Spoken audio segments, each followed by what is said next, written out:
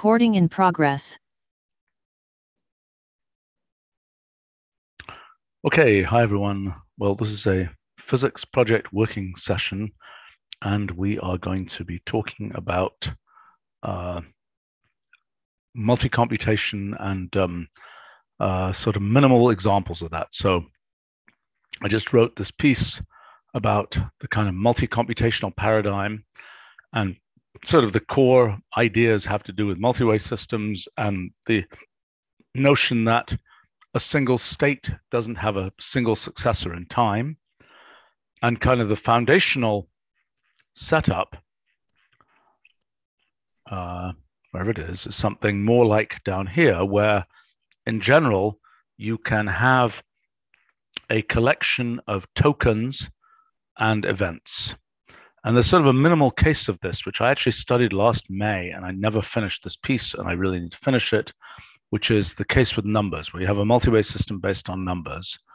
And I think whether this is a good example, but this is a multi-way system that is just based on 2n and n plus 1. And that's showing for states, that's showing how the individual state 1 gets a 2, 2 gets a 3 and a 4, and so on. So so making this a little bit more elaborate, let me just make a version of this that shows events as well as states. What is that called? Is that called event states graph? Does anybody remember? Anybody know here? Anybody have any idea? Anybody saying anything?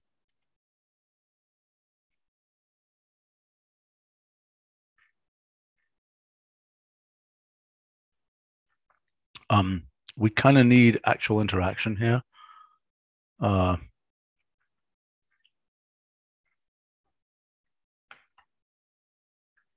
Don't remember the name myself.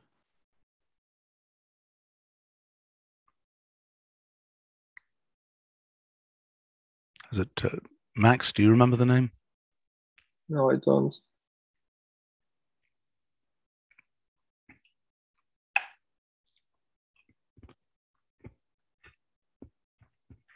Oh, maybe I have to just look in here and find it.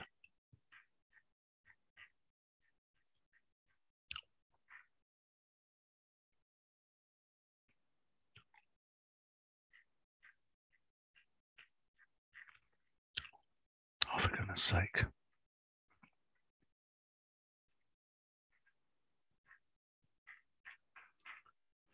Sigh. I think this will have one.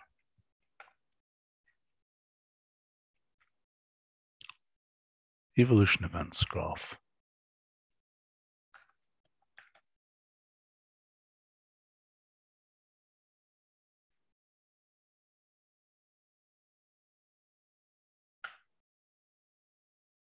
Oops. Yeah.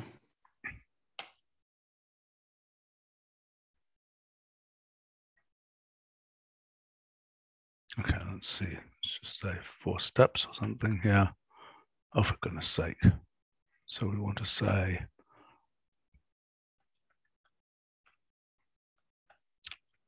graph layout.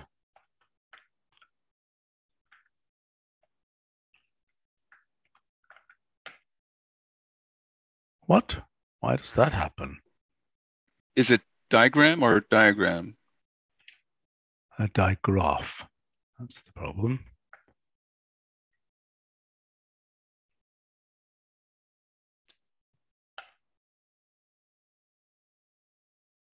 Okay. So what we see here, these are events, and they're rather trivial events in this case, right? Because they're just events that, well, I guess that what we have here is this is 2n and n plus 1. Why aren't there 2 events there? Do you get what I'm asking? Because there really should be there are 2 different ways that that can occur. There are 2 different rules there. Am I making sense? Yeah, I think it's a multi-way system that deletes kind of duplicate events. Right. I think there's an option. If you do the same system in Sept replace, you can actually get a token event graph, which would basically look the same. Let's do that. I'm going to do that in just a second. This is include event instances.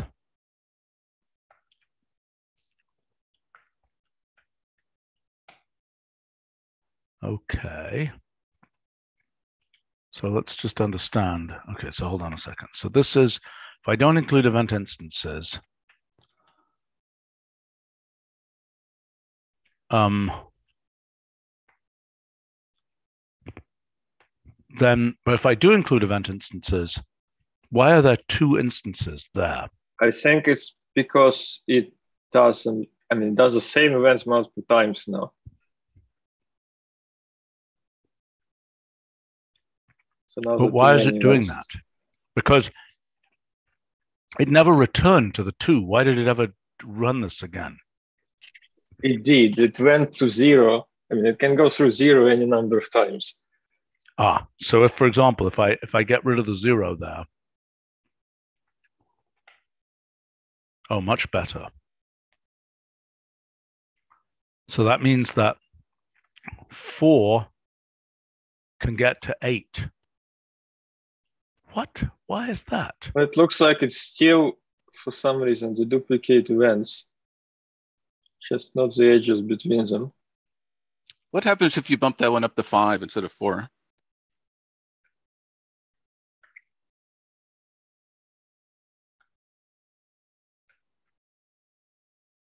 What were you expecting to see, Ed? That's pretty much what I was expecting. All right, let's do this in the token event graph formalism. I mean, but then we're going to. I mean, this is a token event graph. I mean, this. I know. Except for this events business. I know. But I just want to walk through. So the notion is, okay. So here's my plan. Okay, so first of all we have finite token systems. Okay, well, actually, discrete.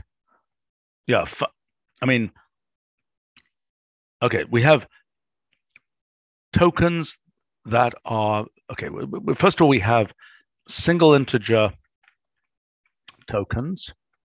That's one case where the tokens are just single integers. Another case, which is kind of the quotes monatomic. Where those are monatomic tokens.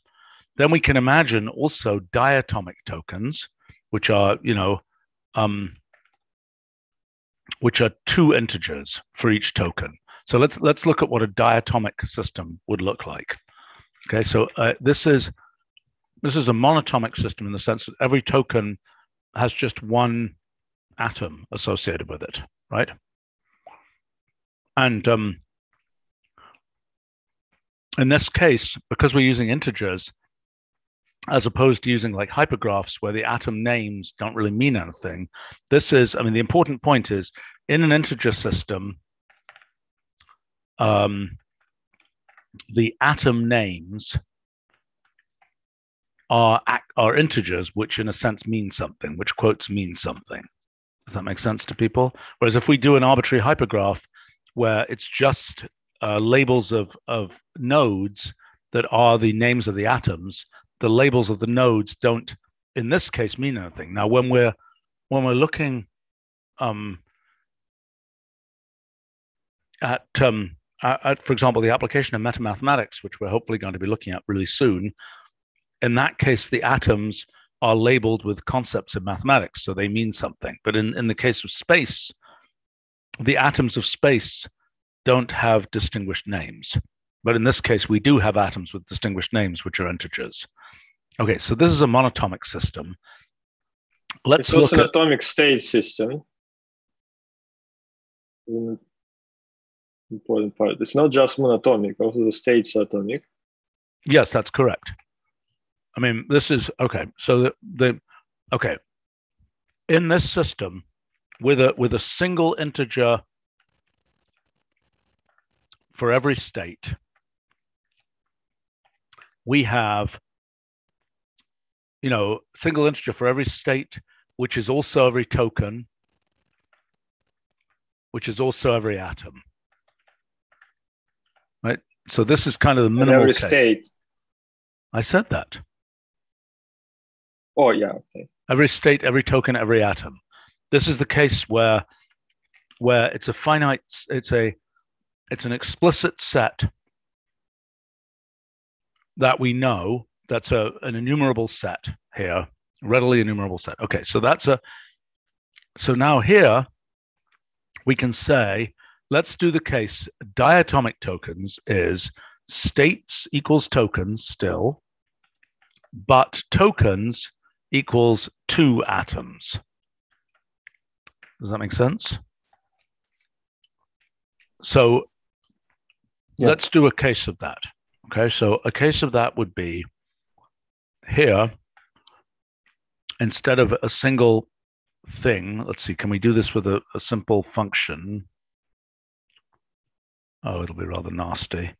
Okay, we need a function of pairs. I bet I had some in my thing that I was doing a year ago over here. Did I have something?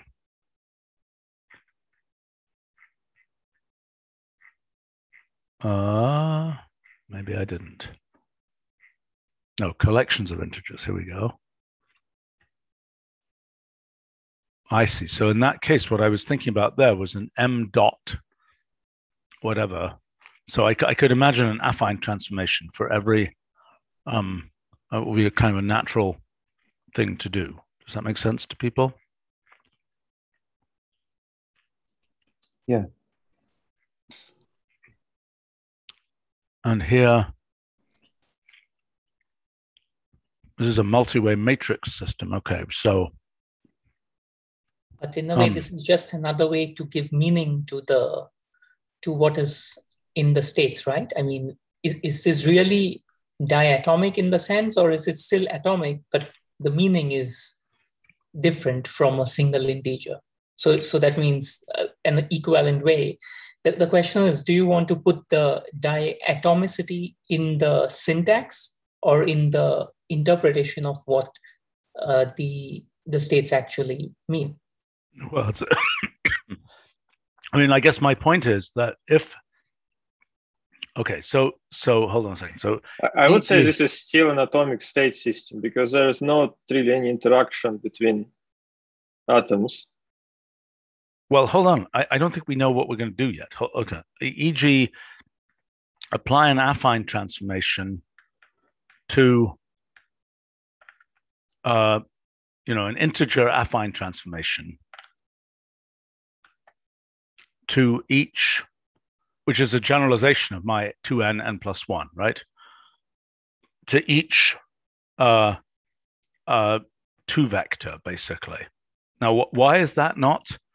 I mean, that seems like it's, and so I think I may have done that over here. Let's see, where is my function that does that? Okay, let's copy this over here. So this was a multi-way matrix. So this was without the addition, without the affine piece.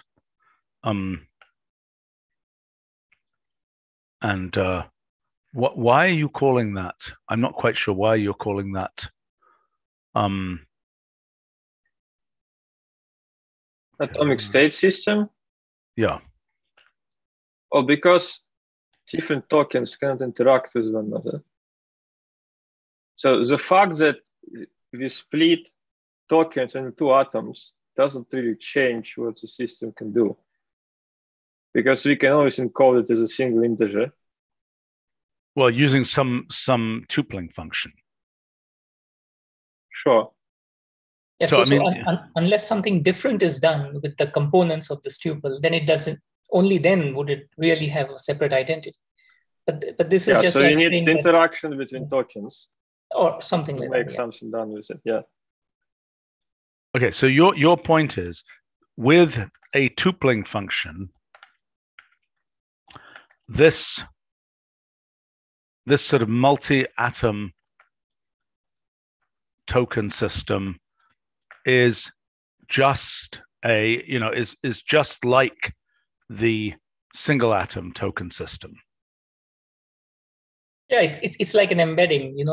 You're taking a one-dimensional subset and you're just embedding in some higher dimensional subset. Right, and exactly. It happens to have more components, but that's just a kind of accident in the construction. It's not something innately n-atomic that you're not something that's n-atomic in a distinct way. Right. So you're saying, I understand what you're saying. So in this case, for example, we could imagine in all of these, we could imagine a layout. I don't know that I ever did this, but let's just do that. Hold on a second. Let's take the nest graph version of this. Okay. I want to just see what it happens. This is just now layout. And so if I say nest graph of this thing, let's do 1, 4. Okay, great. Now my crazy idea would be, and then let's say vertex labels goes to automatic. Now here's a question. What happens if I lay this out by using the actual values of the integers to determine their x coordinates? Is that crazy? Let's try it. Let's see what this looks like. Anybody know how to do this? Because the y coordinates I want to determine by essentially this causal flow. You see what I'm saying? So if I remember correctly, if you pass automatic as one of the coordinates in the vertex coordinates option, it should still work. Okay, so vertex coordinates. So what we want to say here is, well, let's just say with g equals this thing here. And then we say graph of g, comma, vertex coordinates arrow. And then we want to say a particular vertex goes to, now what we're saying is hash, comma, automatic. That's what you're claiming, right? Yeah, not sure if it's supposed to rule. Oh yeah, okay, if you upload vertex list, then it should work, yeah. I don't see how I Need can an arrow after vertex coordinates, not a minus. That's a good point. Okay. Okay, what did this do? This. Maybe it works actually. How could it have worked? Why isn't the 1 on top?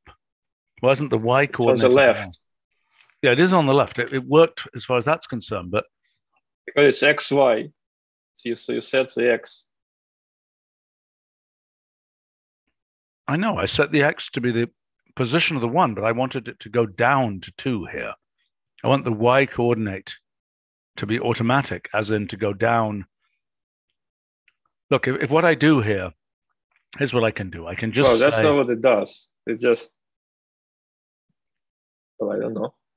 I know how it interacts with t-graph embedding and so on. Okay, hold on a second. Let's just do this. Let's say module here, and let's say E, and let's say E equals graph embedding of G, right? That will give the coordinates of all the points, right? Is that correct? Do you understand what I'm saying? Hello, everybody. Yeah, but Just what does those coordinates? I mean, I'm sorry? The first coordinate is x, the second is y. So you set x coordinate equal to vertex. So it goes left to right. If you want to go it from top to bottom, you just need to set the second one, not the first one. So automatic is the first one. And yeah, and the slot that's is the not what second. Steven's saying. If I understand correctly, it's basically the x coordinates is correct, but the y coordinate should be as if it was a layer graph Exactly. Exactly. So what I want to do here is to say I want to do a map indexed here. And this is E sub first of hash 2, comma y coordinate, which is 2. Right? And then what I want to say here is that's going to be a map indexed. Is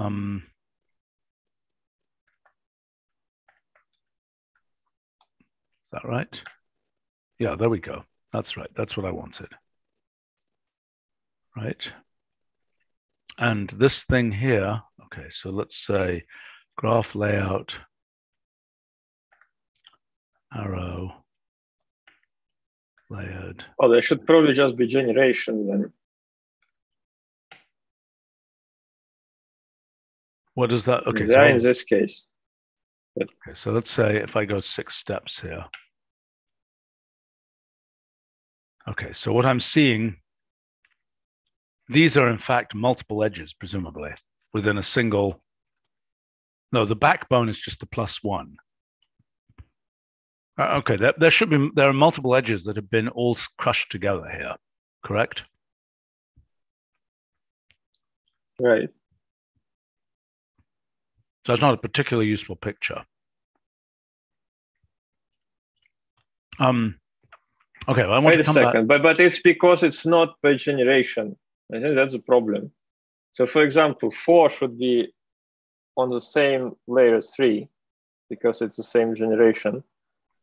Okay, how do we get generations for this thing?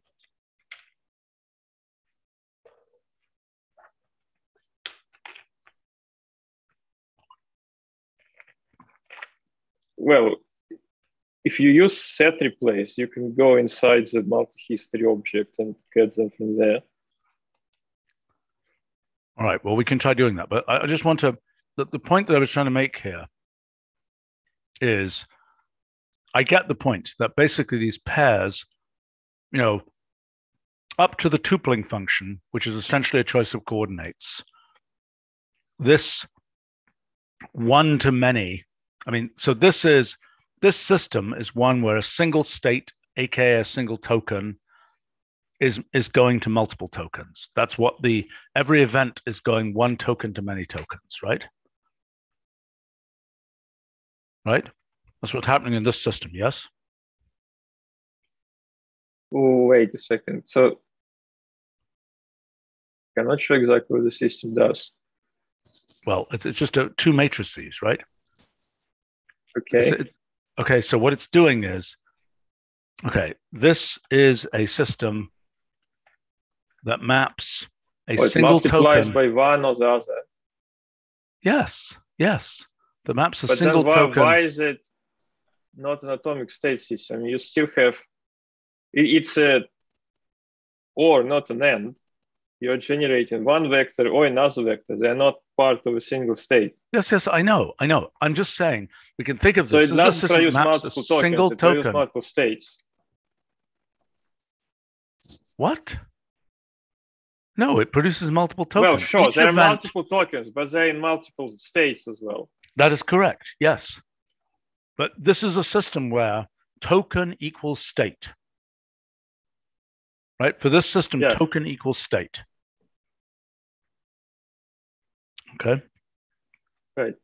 So, but it's the same as a number system. Is that yes, that's what we keep on saying.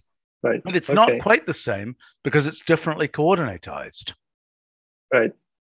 The labels are different, but up to a tupling function, right? Up to, what are they called? A pairing function, tupling, pairing function, right? This is, so a pairing function will just map a sequence of a tupling function will map a sequence of integers into a single integer, right?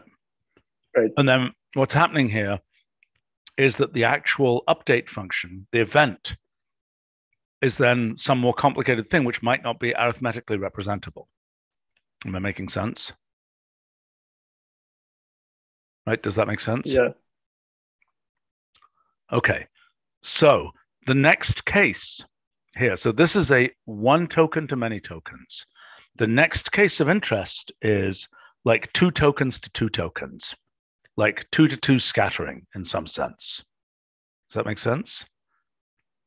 So while this is a 1 to 2, one number to 2, we can also consider two numbers goes to two numbers, right? Does that make sense? Yes. Yes. So what is the But that's a code? very different kind of thing you're doing.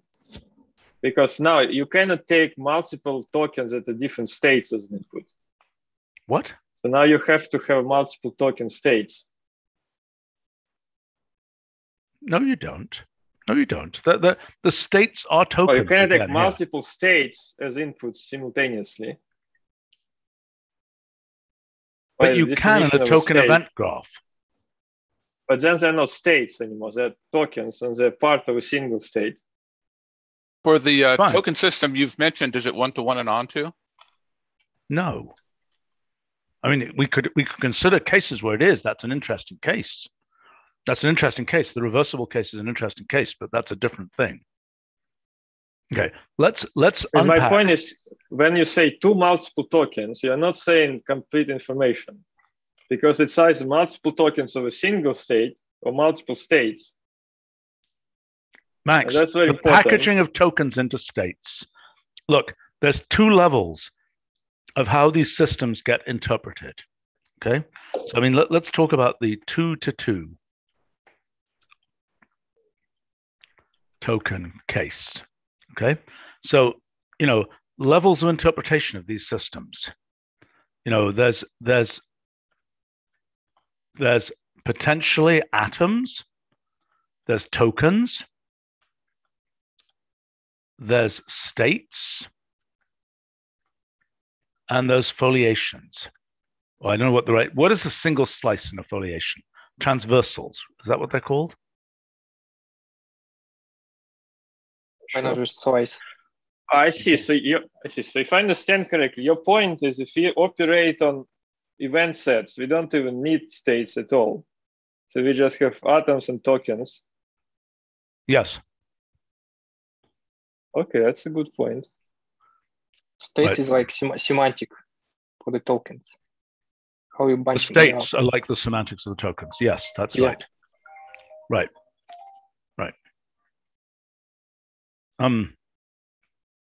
And then foliation slices is the semantic for the states. Say that again. What's next? And transversals or foliation slices are semantic for the states. How you bunch them up. Exactly. What's going to be the next one? I don't think we need Higher states category for theory. foliations. That's You the can higher. foliate token event graphs directly. Say it again. I mean, I don't think we need states for foliations,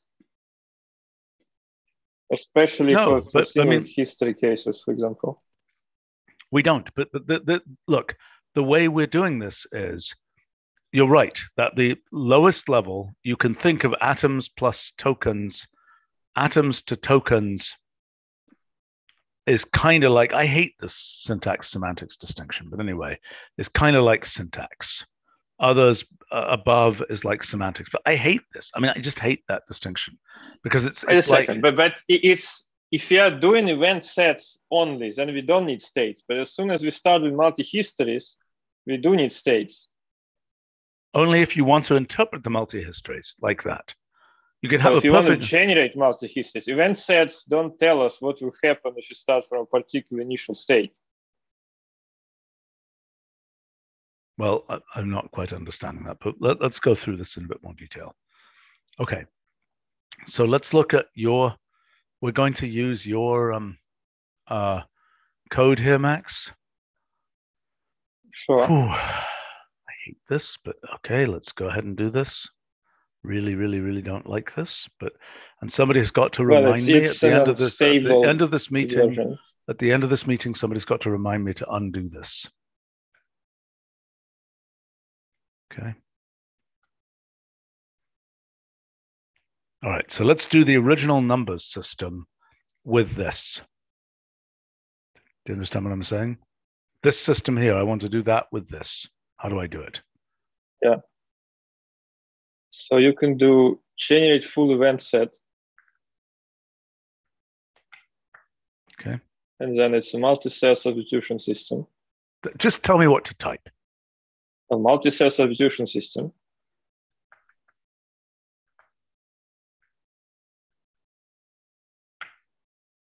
And Okay. then the list of rules. Just tell me what to type. N underscore goes to 2n as the first rule. Well, with the rule delayed because there's n on the right hand side. And then goes 10 plus 1. Okay. And then if I remember correctly, the second argument is the number of generations. Second argument of what? As a single number to generate full event set. Yeah, so multi-cell substitution system is a system. Yeah, and then you need to pass to it the initial state. So this is an operator. You need to pass the initial set of tokens to it.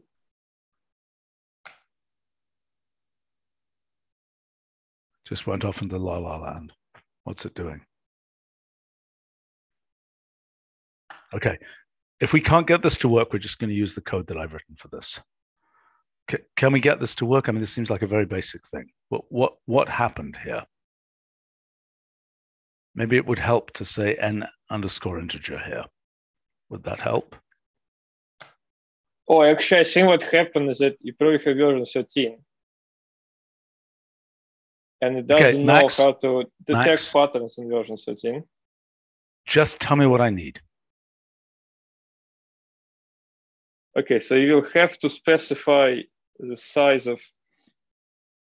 Wait, okay. What version do I need? This needs to be list of tokens. So both sides of the rule needs to be in a list.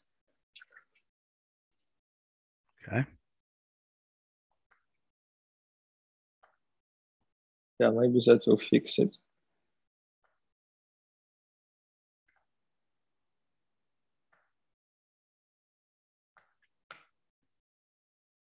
Nope.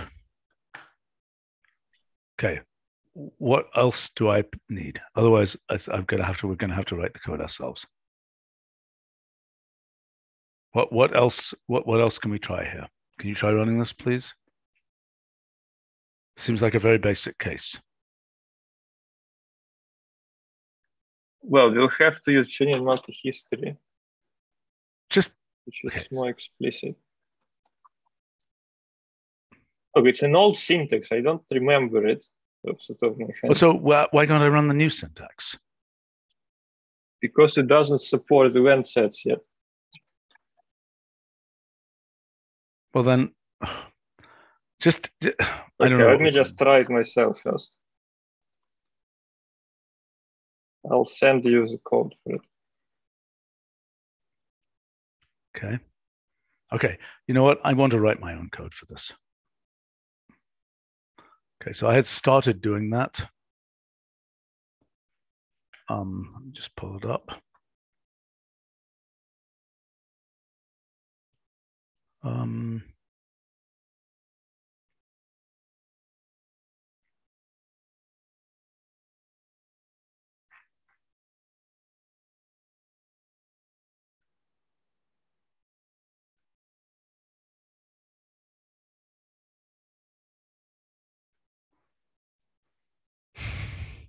Okay.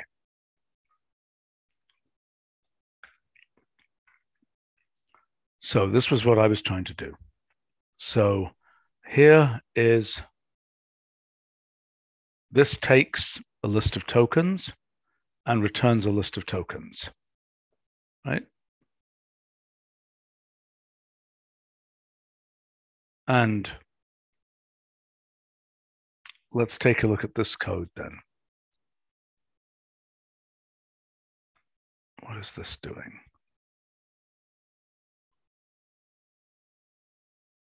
Oh, I see. What this is doing, by the way, we could run this.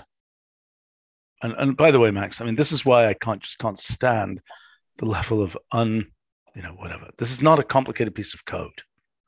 I mean, it has nothing to do with key to where it is. It's just because it's an unstable branch, so it doesn't work correctly yet. Well, whatever.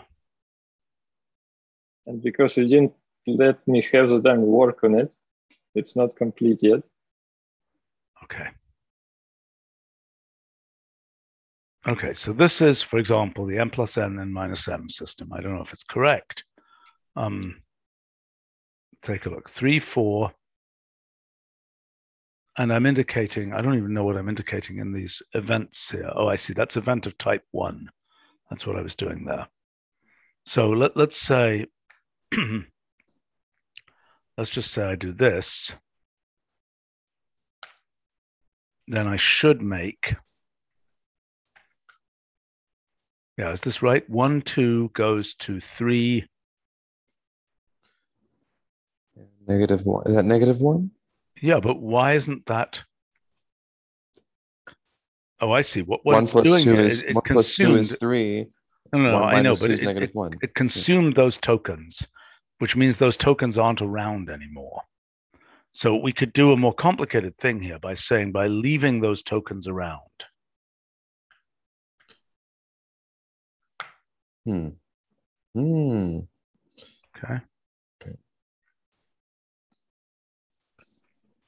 So that then, they're still there. yeah. Hello? Can you hear me? Yes. Okay. Okay, -1, 1. I mean, it's ordering them a little bit peculiarly, but that's basically right. So is this, wait a minute, there's no single history, multi-history thing. This is all possible. This is doing all possible histories, right? Or am I confused? Maybe Max can identify that.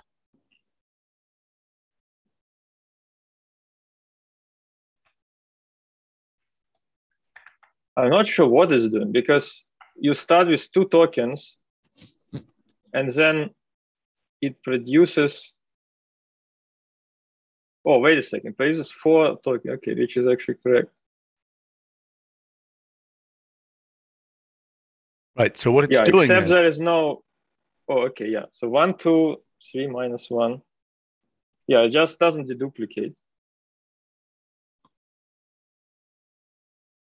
right, I think that's what the unique tokens thing is doing. Right, so I think if I say false there. So does it then produce a multi-history on event set? Well, it seems to be not producing, okay, that's the deduplicated case. Right? Yeah, it appears so. Okay, so what this is doing, let's consider this case here. No, I would say it's not doing all possible histories, right? Because if it was all possible histories, we would see from those 4 things, we would see, 4 choose 2 cases, right? Am I making sense? Oh, yeah, that's just a single history. Yes, right. So it's doing, but what we need is the multiple history version. I think you need overlaps true, because oh, I see. This is a single history because overlaps is false. Okay, so here, I see. So let me go the overlaps true case here. I don't think it's going to make any difference in that case. Do you agree with me? Yep. Okay, but now, if on the other hand, we have NM here, let me not live as dangerously as to do that. Let me go to just 3 steps. Overlaps false. No, I'm sorry, that's overlaps true. Okay, this is producing some immensely complicated creature. Let's just do 2 steps.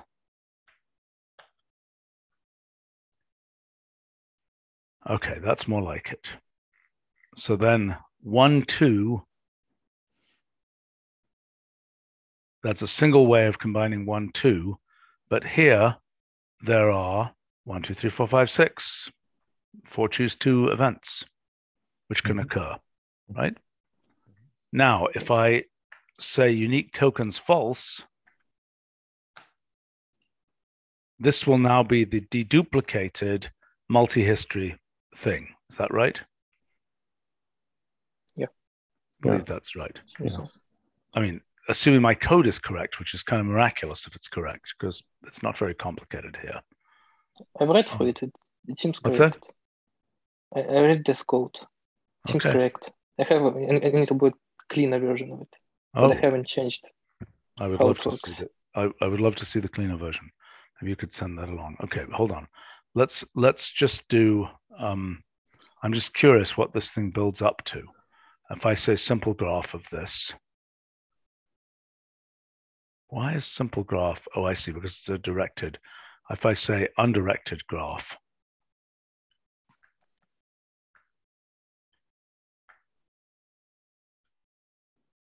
okay.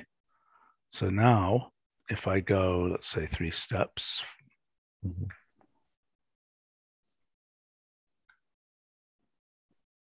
Oh, what a complicated mess. And then let's go ahead and say aspect ratio.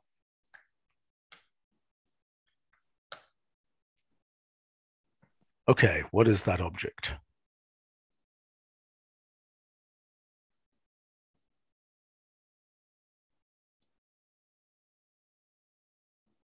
I don't know what this is. Ed, do you recognize this as anything in particular? No, I was just looking at that, seeing if I could figure it out. I mean, what it should be doing is, this is, so when Max talks about an event set, basically this is the set of numbers where this event, I'm actually very confused. Why does that event there? Oh, it doesn't have 2 inputs because those were actually both 1s and I simple graphed it.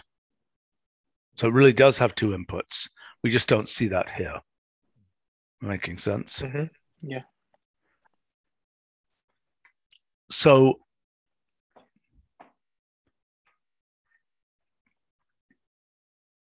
Oh, there's okay, no yeah, I found. go ahead. I just couldn't find the 0. Ah, yeah, it's over here. All right. So now what is this? So this is a thing where this is essentially an events and tokens graph. Okay, so let's just do a little bit of a study of the 2 to 2, assuming my code is correct, of 2 to 2 systems. Okay, for example, we could do 2 to 2 systems on a finite alphabet. Okay, so this would be overlaps true. So this is the thing. So then we would say, okay, 2 to 2 on finite alphabet. So you understand what I mean here. So let's parameterize this. So this is of the form AB goes to CD, correct? And what we want to do is for a finite alphabet, A goes from 0 to K minus 1, etc. We want all possible such permutations. Am I making sense? Ed, this is your kind of thing. How do we generate those? I'm not totally sure, but I'd look at the counts. Okay, look. What we're saying is, for every one of these, and by the way, these are orderless, right? So we want all cases of this with each of the atoms being from 0 to K minus 1. Okay? So what this is then, let me think about this for a second. I mean, other than the orderlessness thing, right, what we're enumerating is the trivial enumeration of this is tuples. Wait a minute. What we're looking for is a set of maps. Okay, so there's two things we can have. Either a given AB can have a mapping, or it can be, in the language of finite automata, or it can be an epsilon move, right? For people who remember what those are, right? Which just means a thing which doesn't have a destination, right? Mhm. Okay. Yes. Okay. If A, B, and C D are exclusive, you get odd graphs. What is an odd graph? For example, if 1, 2 is on one side, you couldn't have 1 or 2 on the other side. So 1, 2 could go to 3, 4, but not to 1, 4. I see. Okay, but let's just enumerate these possible cases, okay? And then we can just see what they do, right? Help me, please. I mean, so what we've got is each pair, right? What is a canonical representation of every pair, right? Given it's 0, k minus 1, we can just say every pair. So all we do, this is very straightforward. Okay, so represent each pair by the from digits of sort of the pair, comma k, correct? Do you understand what I'm saying? Come on, guys, you're not this slow. Anybody understand what I'm saying? Yeah, you're basically enumerating, say, the dominoes. Yes. So all I've got to do then is that from digits, those are numbers from, i.e., numbers from 0 to, come on, guys, please. I mean, you can do this. This is to k squared minus 1. Is that true? What's the largest number you can get here? You can get k minus 1, where the integer digit from digits of that is, in base k, is otherwise known as k squared minus 1, right? Yes? Yep. Okay, so what we've got is numbers from 0 to k squared minus 1, and we've got two such numbers. We've got mappings. What we're doing is we're saying for those numbers, so let's take an explicit example, 0 to 3, for example. Okay, so we've got range 0 to 3. Okay, so for each one of those numbers, we are defining a mapping from that set to itself, right? Otherwise known as a permutation, correct? Yeah. Yeah. Okay. Okay. So what we need is permutations of that. Okay, those are the possible rules, I believe. Okay, let's unpack one of those. No. They don't have to be permutations. The reversible ones are the permutations. Right? Because for each one of these, we need to find these are the reversible. These are the bijections. Right? Does this make sense to people? Hey, come on, pay attention. Say something, please. No, it makes sense. Okay. So in general, the all mappings would be just the tuples of range 0, 3. Right? Tuples, I'm sorry, what do I mean by that? I mean tuples, comma 4 of that, right? Those are all the mappings. Does that make sense? Mm-hmm. Yes. Okay. All right. So now let's take one of the mappings and unpack it.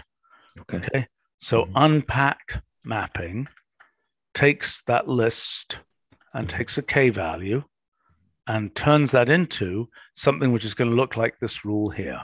But actually the rule is going to be a list of rules for integers, right? So let's take a mapping like 0, 3, 1, 2, 3 here. So then what we want to do is we're going to be saying the left-hand side is range 0k minus 1. And that's going to be goes to list, and then we're going to thread that. And then for those, we're going to do a, we're going to say map integer digits hash comma k onto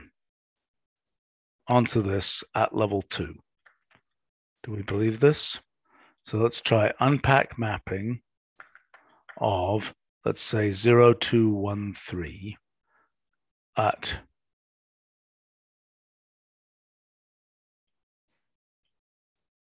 wait a minute, this isn't right. This is k squared minus 1.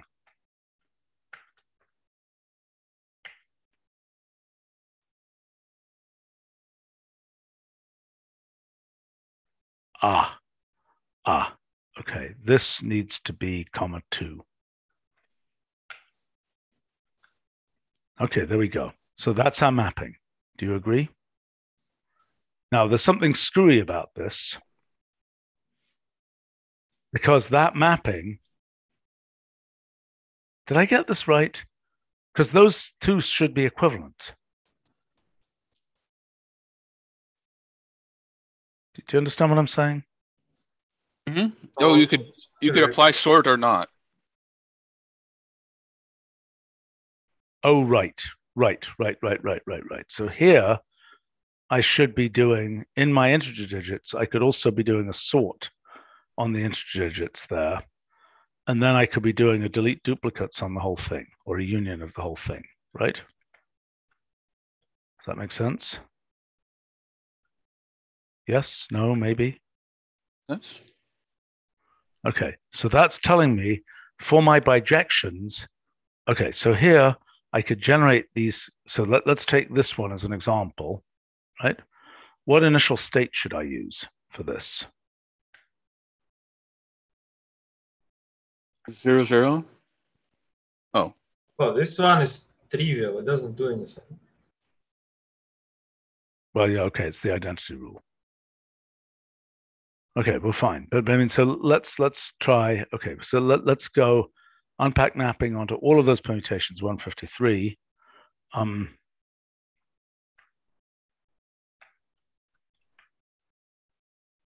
Onto permutations of range 03, and then let's say a union of that whole thing. Okay, so let's take these and use those as the rules here. And what do you think? I should start with 0, 0? What do you think? Why are these numbers? Oh yeah, that's k equals 2, right? So those numbers are all like that. Starting from 0, 0 doesn't change anything from, I mean, the zeros are the same, so they get duplicated anyway. So you think I should start 0, 1 and get all the events in one generation. You don't need two generations, it's one generation. It gets you everything. Because you already enumerated all the tokens. Well, so here, this is unique tokens to true, but if I say unique tokens to false, this is with unique tokens, right? Does that make sense? Did you understand what I'm doing here? Yeah, so we destroy it each time. Okay. What do you mean? I mean, the tokens get destroyed after each application. Yes, that's a way to think about it. One related topic you might make a note on is church bell ringing, since we're doing pairs. and no doubt we'll end up with Bell numbers. No, but okay, hold on. What we're trying to understand is finite set token event graphs, okay? So Max made a comment that with a finite set,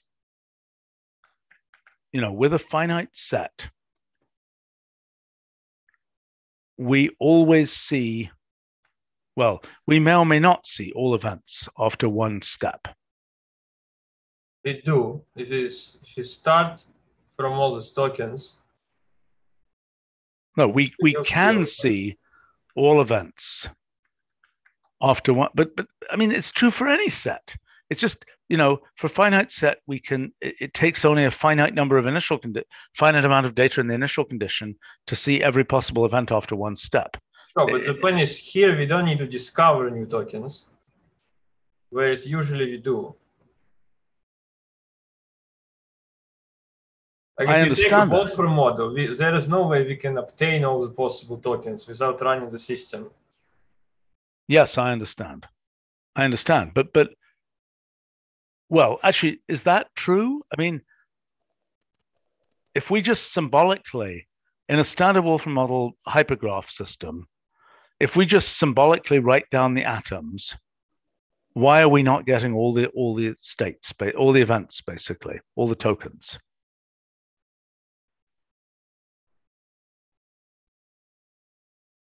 Do you understand what I'm saying? Well, if you really write all of them, then sure. No, what do you? Then it's true for any system because you just write all possible expressions.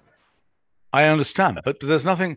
But once you've got a thing that says x, y, x, z goes to whatever, right? It doesn't know at the level of the individual events. I could call x and y 1, 2, 3, 4 or whatever. And that's equivalent to something that's 7, 8, 9, 10 or something like that. Do you see what I'm saying? Sure. So if you just look at the event how many of them we need. How many whats? Well, if you start from, say, 1, 2, 3, 3, 4, and then you collapse neighboring edges, then you can only get tokens which are, sorted pairs of numbers. But in order to realize that that's all the tokens you get, you need to run the system. I mean, you can, of course, start with all possible pairs of numbers, but then you have a lot of tokens which you don't care about at all. Right, I understand. With a finite set, one can explicitly enumerate all possible tokens. We understand that. But now what we're asking for is a slightly different thing, because we're asking, so what can you say about kind of the repeatingness? So in other words, in the deduplicated graph, starting with any given set of tokens, the maximum distance, I mean, there's a finite automaton, isn't there, that you go through? I mean, in other words, is it the case that in this case, the Petri net effectively turns into a finite automaton? I think so. Can we walk through that, please? So in other words, what this is saying is at every, so in other words, the usual thing where you have multiple markers. Max, do you understand this? It is a final Petri net. I'm sorry?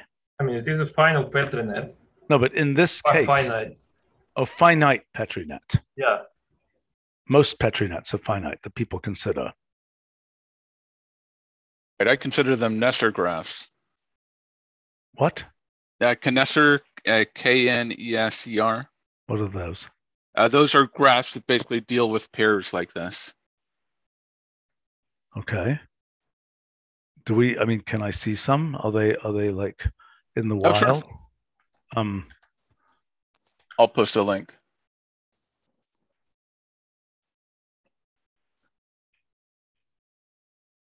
Do we have them in graph data?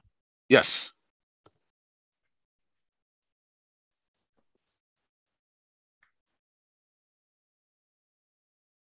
Okay, which one should I look at? The first one.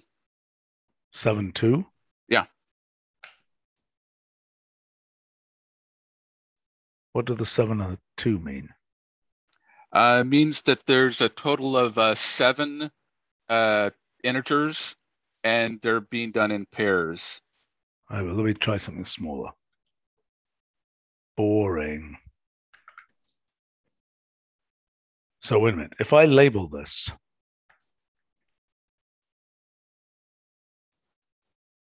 I'm not sure if they'll show the pairs on this level. you're saying it will just say 1, 2, 3, 4. That's boring. Right. Mm-hmm. Okay, so what this is then, so how is this graph generated? These are mutually exclusive pairs. And it gets interesting once the number of digits is greater than 4.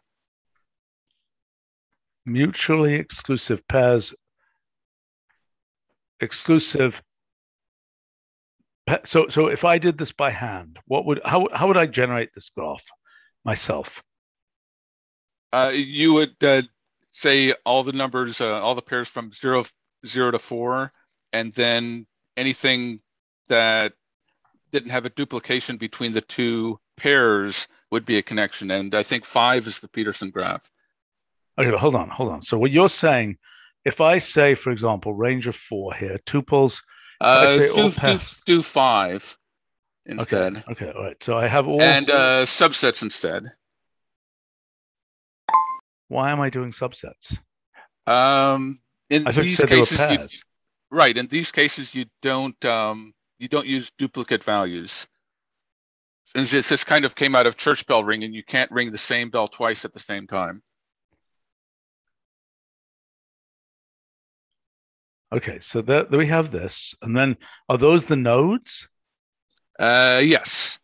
Okay, so then we have and a graph. You'd want to do 2. You'd want to do subsets of size 2. And there's 10 of them, and the connection between them that basically makes the Peterson graph. I see. So there's subsets of size 2, and then what we're doing is we're asking for each one of those subsets. We will make a graph. How do we do this? There's a nice right. You can do subsets 2 again, and then find all that if you flatten. But wait a minute. There's a way to do this with graphs. It's not nearest neighbor graph. What is it?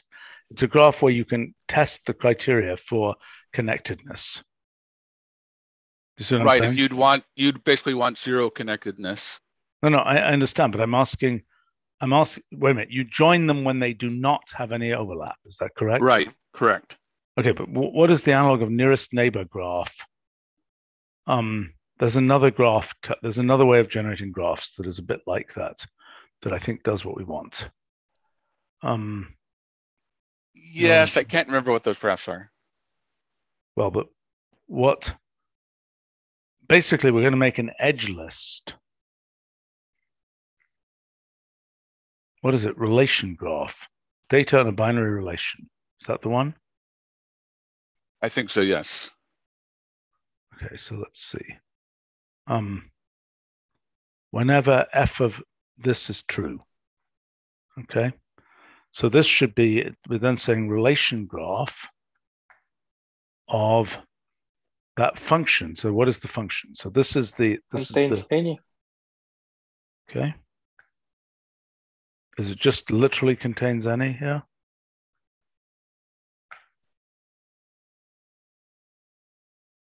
Ed, your comments?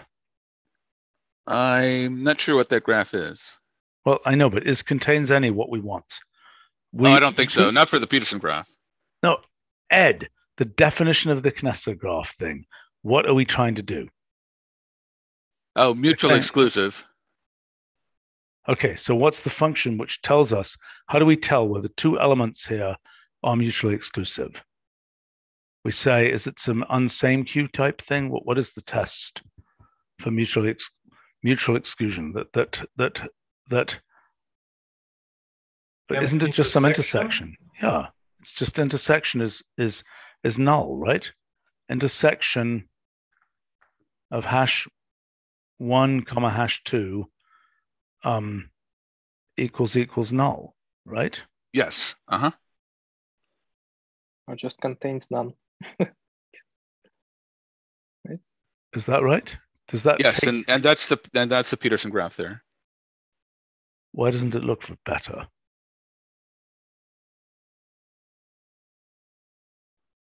Is there so if I say isomorphic graph Q of that, comma, graph data Peterson graph, is that how it's spelled? Yes. Whoopie doodle do. Okay, and you can tell by looking at that that's the Peterson graph. I cannot. Okay, so you're saying that, so if I try the next case up, if I try 6 here, and then I say vertex labels,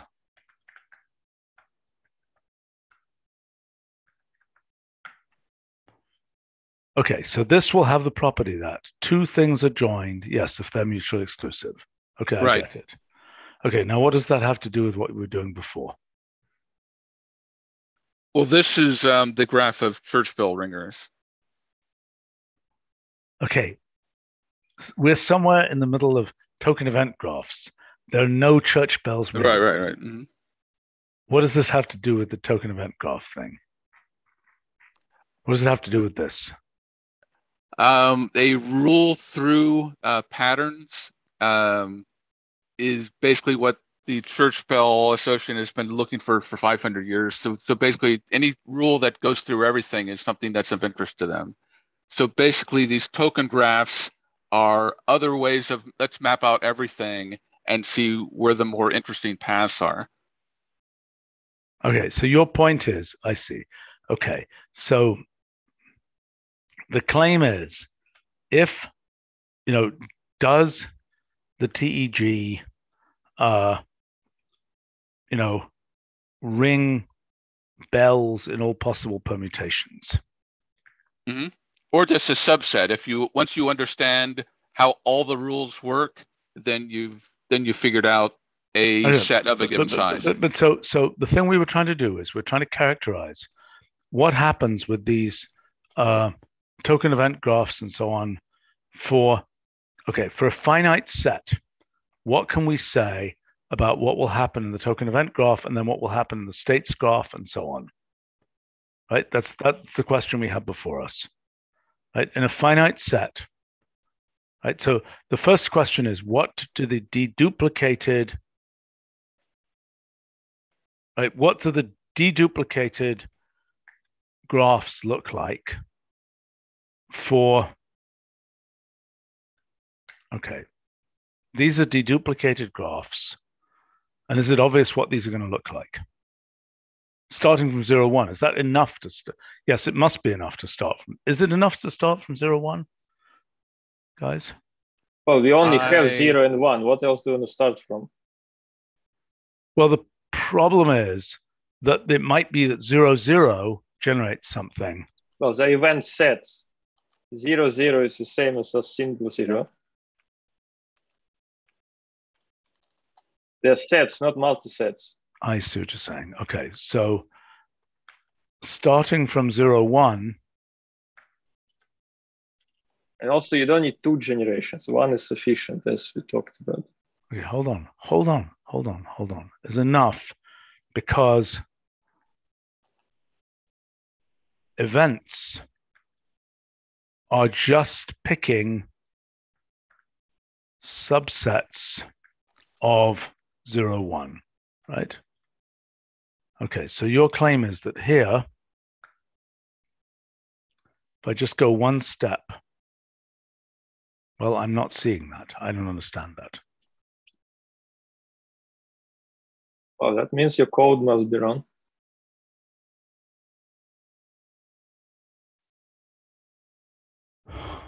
Okay.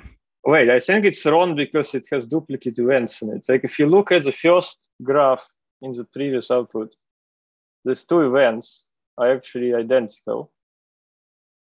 So there should be 2 of them. Well, I think I'm just deduplicating tokens, not deduplicating events. Well, if you're generating the event set, then it's wrong because it shouldn't. I'm not. Who be said I was arbitrary generating numbers the of event set? events. I'm doing what I said I was doing, which is I'm evolving it and I'm deduplicating tokens, right? That's all I said I was doing. But you're not evolving it because then you wouldn't. Well, if you're evolving it, then it wouldn't be event set, it would be multi-history, in which case putting 0, 0 would matter. Okay, that's what I'm asking. That's what I'm asking, right? So in fact, this is wrong, right? So, okay, can you unconfuse for a second? What do we need to do? In the initial state, you're saying, let's say I start with 0, 0. Okay, I get different results, right? Because well, I you am start doing from 1. I'm sorry? There's no 1. What if you start from 0, 0, 1? Okay, we can try that.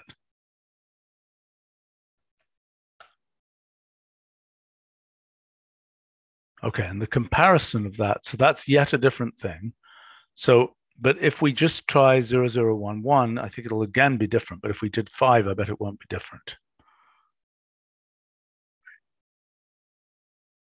What if you start from a single 0? We did that. Oh, a single what 0. happens? Yeah, because if zero you're will do generating nothing. multi-history, yes, it Will should do do nothing. nothing. Okay, so yes, these are multi-histories. Right, so let's review what's happening here. So this is at every event. Why do you think that, okay, so this is 2 steps, but why do you think 1 step is enough? I don't think it's enough. No, it's not enough for multi-history. Because you will just get more and more duplicate events with more generations. Right, I mean, the events, look, we could just draw out what the events are. Okay, so one question is, one issue is, what is the relationship between events? That's effectively the event set. But it's really the event graph, basically an event graph, right? Which makes some sense in this case because we're saying, given an event, let's see, what is that graph? The graph it always has 2 inputs. No, because a token, okay, do you see what I'm talking about here? Well, it's still a token event graph. It's just of a different structure. Right, but I'm saying that if we look at a set of possible events, right? Let's take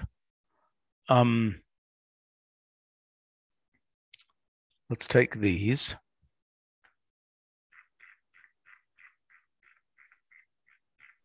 Maybe the confusion is that you're forgetting how you're generating this graph, because you're generating pair of edges each time. So for each token on the left and on the right, you have a pair of edges to the event and out of it. Right. So maybe that's the reason for more edges than it should be. Well, I was confused because I thought this was doing the same as generate full event set, which it doesn't at all. And so there's no set. Then there's no confusion. There's just generation of edges, just putting them into graph. Well, it generates a multi-history, if I understand correctly. So it only generates the events that are achievable from the initial state. Sorry. Okay, look, the point is, this is not, the thing we're generating here is not a states graph. Right? It's obviously. Right? And there isn't, the question is there an analog of the states graph? For the case where there is a one-to-many mapping, there is an obvious states graph to make. For the case of a 2-to-2 mapping, There isn't an obvious states graph to make, is there? Well, it's exactly the same. So I think the analog of a states graph is the event set. And event set for 1 to 2 and for 2 to 2 is exactly the same. What is an event set? Well, it's a set of all possible events. Knitted together by what their inputs and outputs are, right? Well, that would be a token event graph of the event set. No, look, the event set, this is the event set, right? This is an event set, is it not? That there I think so. is a collection of events. Okay, how do you make a graph out of this? Well, it is already a directed hypergraph. So you're saying exactly as written. So you just need not hypergraph. Well, it's also a graph. Is no, that the because graph you're talking about? the vertices here are 0 and 1, not the pairs. So it's a directed hypergraph. Okay, so we can then we should be able to draw that, right? Is that not correct? No, Wolfram model plot only plots ordered hypergraphs, not directed ones. What's the difference between an ordered hypergraph and a directed hypergraph? So ordered hypergraph is where edges are ordered lists of something, of vertices. Directed hypergraph is a graph where edges are pairs, which each side is unordered, but the pair itself has a direction. So it's basically a set goes to set. And why isn't that? Token event graphs this, in particular, directed hypergraphs. But why isn't that the same as this graph here? Isn't this graph that? Because the vertices should be 0 and 1. The edges here have four things: 2 go in, 2 go out.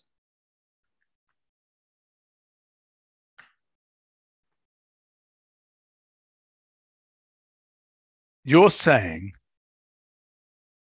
1, 1 goes to 0, 1, but you're saying I should break that down into something more atomic. Is that correct? Yeah. Okay, so just by hand. So the usual way to draw this directed hypergraphs is by turning them into bipartite graph, which is token event graph. Okay, again, can you walk through for me what?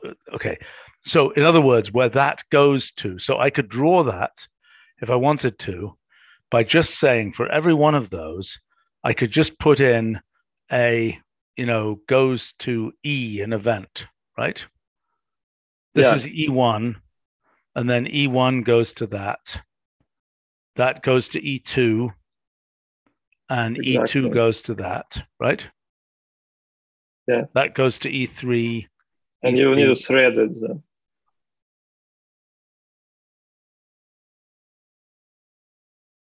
Map the thread of all of this. Yeah, okay, hold on. E4 goes to that. Okay. So wait a minute.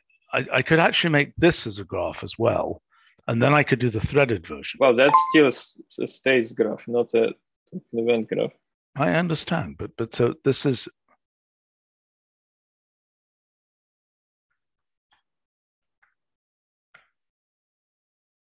Okay, so that now looks very much like our evolution events graph, right?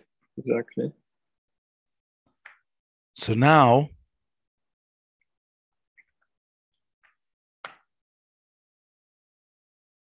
calcinate.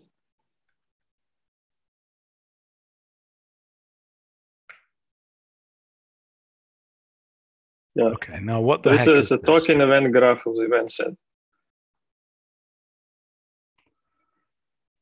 A token event graph. Let me understand that here for a second.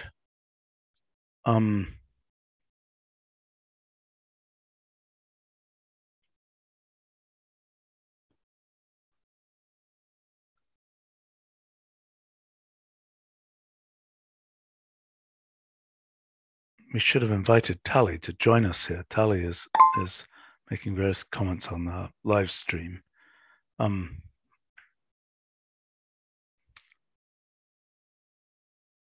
Okay, so hold on. Let me understand what this is. I'm still a little bit confused here. So you're saying, is there a better way to draw this graph that we could understand what it is a bit better? You're saying this you is should the use the token event colors graph. correctly. Yeah, you're saying this is the token event graph of. Can we do that actually with the colors? Is there an easy way to do that by saying vertex style goes to pattern? Goes to. Sure, we just need different heads for events and tokens. Well, why don't we just do symbol? We have that actually. One of them is symbol, one of them is an integer. Arrow symbol goes to blue. Arrow symbol goes to orange. Arrow integer goes to blue. Well, you can just use Wolfram Physics Project style data and get the exactly correct ones. I know, but this is a good approximation. Okay, so what on earth is going on here? Okay, so this is a deduplicated token event graph. I know what's confusing about it. I mean, look at each event separately. So like E1, for example, it takes 2 zeros as an input and 2 ones as an output. Oh, well, that's exactly what the graph shows.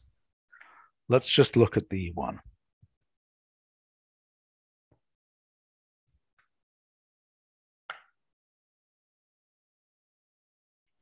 Okay, 2 zeros as input, goes to an E1, goes to a single one, goes to 2 ones.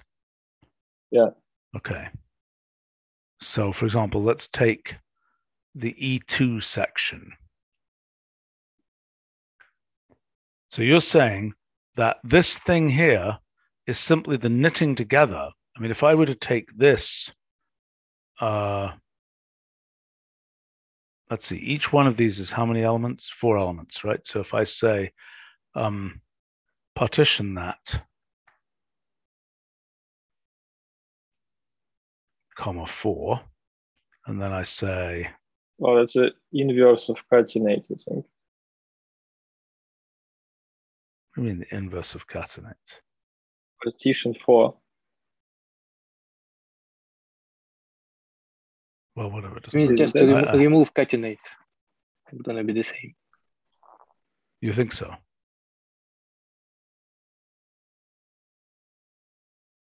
I don't believe that's correct. If you want to draw each of the events, okay. Yeah, that would be 2, not 4. Never mind.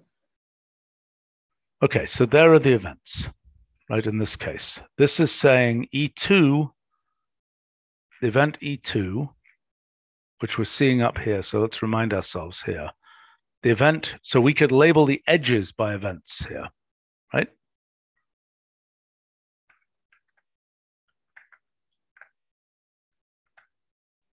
Do you know how to label the edges? Anybody know how to do that? Edge labels. Okay, so let's do this. So then we would say here. Edge style, I think. Okay. Well, actually, edge labels goes to E1, E2, E3, E4, correct?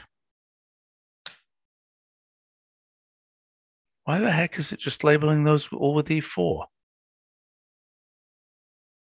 I think it needs to be a list of rules. Yeah. Okay, so then we map onto this. We basically thread this thing, arrow that. Is that correct? Yeah.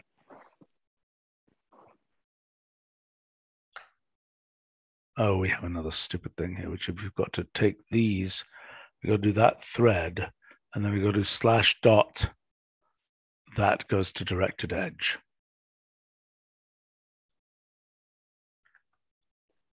But it works already. What do you mean? Oh, did it do it right? Oh, yeah. Yeah.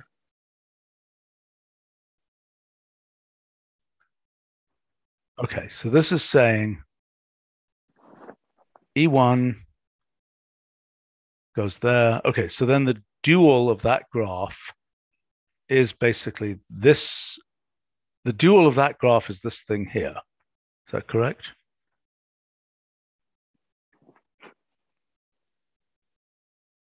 Maybe I mean by dual. line graph. What is it called? Line graph. I think there is a What is function. line graph? All the edges become connections if they're share a vertex. So where is this? So you're saying in this graph here, what are you saying? You're saying I could take this graph here and I could say line graph of that. Is that right? No. It's no different.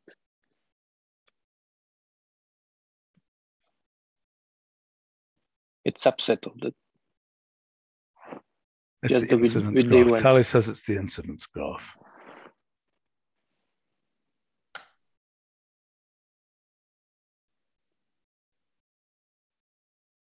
That's from the incidence set of these things, but I don't think it works from a graph, does it?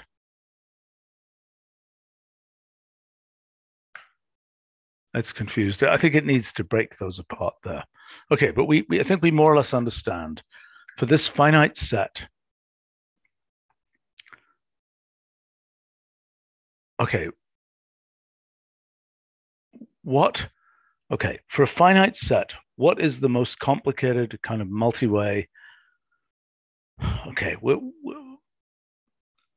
this is always a finite graph. I'm confused here. This event set graph is always a finite graph, obviously, because there are only a finite number, the event set. What are we calling this graph? It's the deduplicated. It's kind of the event knitting graph. It's how the events get knitted together by their atoms, right? i.e., how the events are, how possible events are connected by atoms, right? Is that right? This thing is always. What do you mean by atoms? You mean by tokens? Is the event knitting graph a token event graph? Yes. It's not a token event graph. It's a deduplicated token event graph. Well, it's still a token event graph. It's a graph of tokens and events, just not of a multi-history, but of an event set. Confusing. Okay, so anyway, this is how possible events are connected by tokens, right? That's what this is saying. So now the question that I'm asking is, if we look at, okay, if we've got a finite set of rules, if we've only got one event, for example. Oh, I see. The question is, this is really every instance of every event with every specific set of tokens, correct? Occurs in this graph. It's not just every event. So for example, if we have an event that takes AB to A minus B, A plus B, right? That's not a single event in this graph, is it? It's an event, there's one event in this graph for every A and value of A and B. Is that correct? Hi, I'm joining the live stream a little bit late. Hello there. Good. This is actually, I'm really glad you guys are talking about this because this has been something I've been thinking about for quite a long time. So I even have a suggested name for this. So just to recap something, the token event graph, which you've already looked at now, the claim is it's a bipartite graph, right? There's tokens, there's events, those are two different kinds of vertex. Yep. And the one only connects to the other and vice versa. That's the incidence graph of a hypergraph. Incidence graph meaning that the the events are really hyperedges, right? Because they consume multiple tokens and they produce multiple tokens. That's a hypergraph. I see what you're saying. Okay, It's a so you're saying hypergraph. the token event graph is either a bipartite ordinary graph with explicit nodes for events, or is a hypergraph with essentially bipartite edges, with bipartite hyperedges. I would modify that. I would say that it's a kind of hypergraph that's not the same kind of hypergraph. Well, I'll clarify what that means, right? So in the hypergraph rewriting system, in Wolfram models, a hyperedge is just a list, an ordered list, right? But that's not the only way of making hypergraphs. Sure. I mean, there are many different data structures which could be, in general, there are many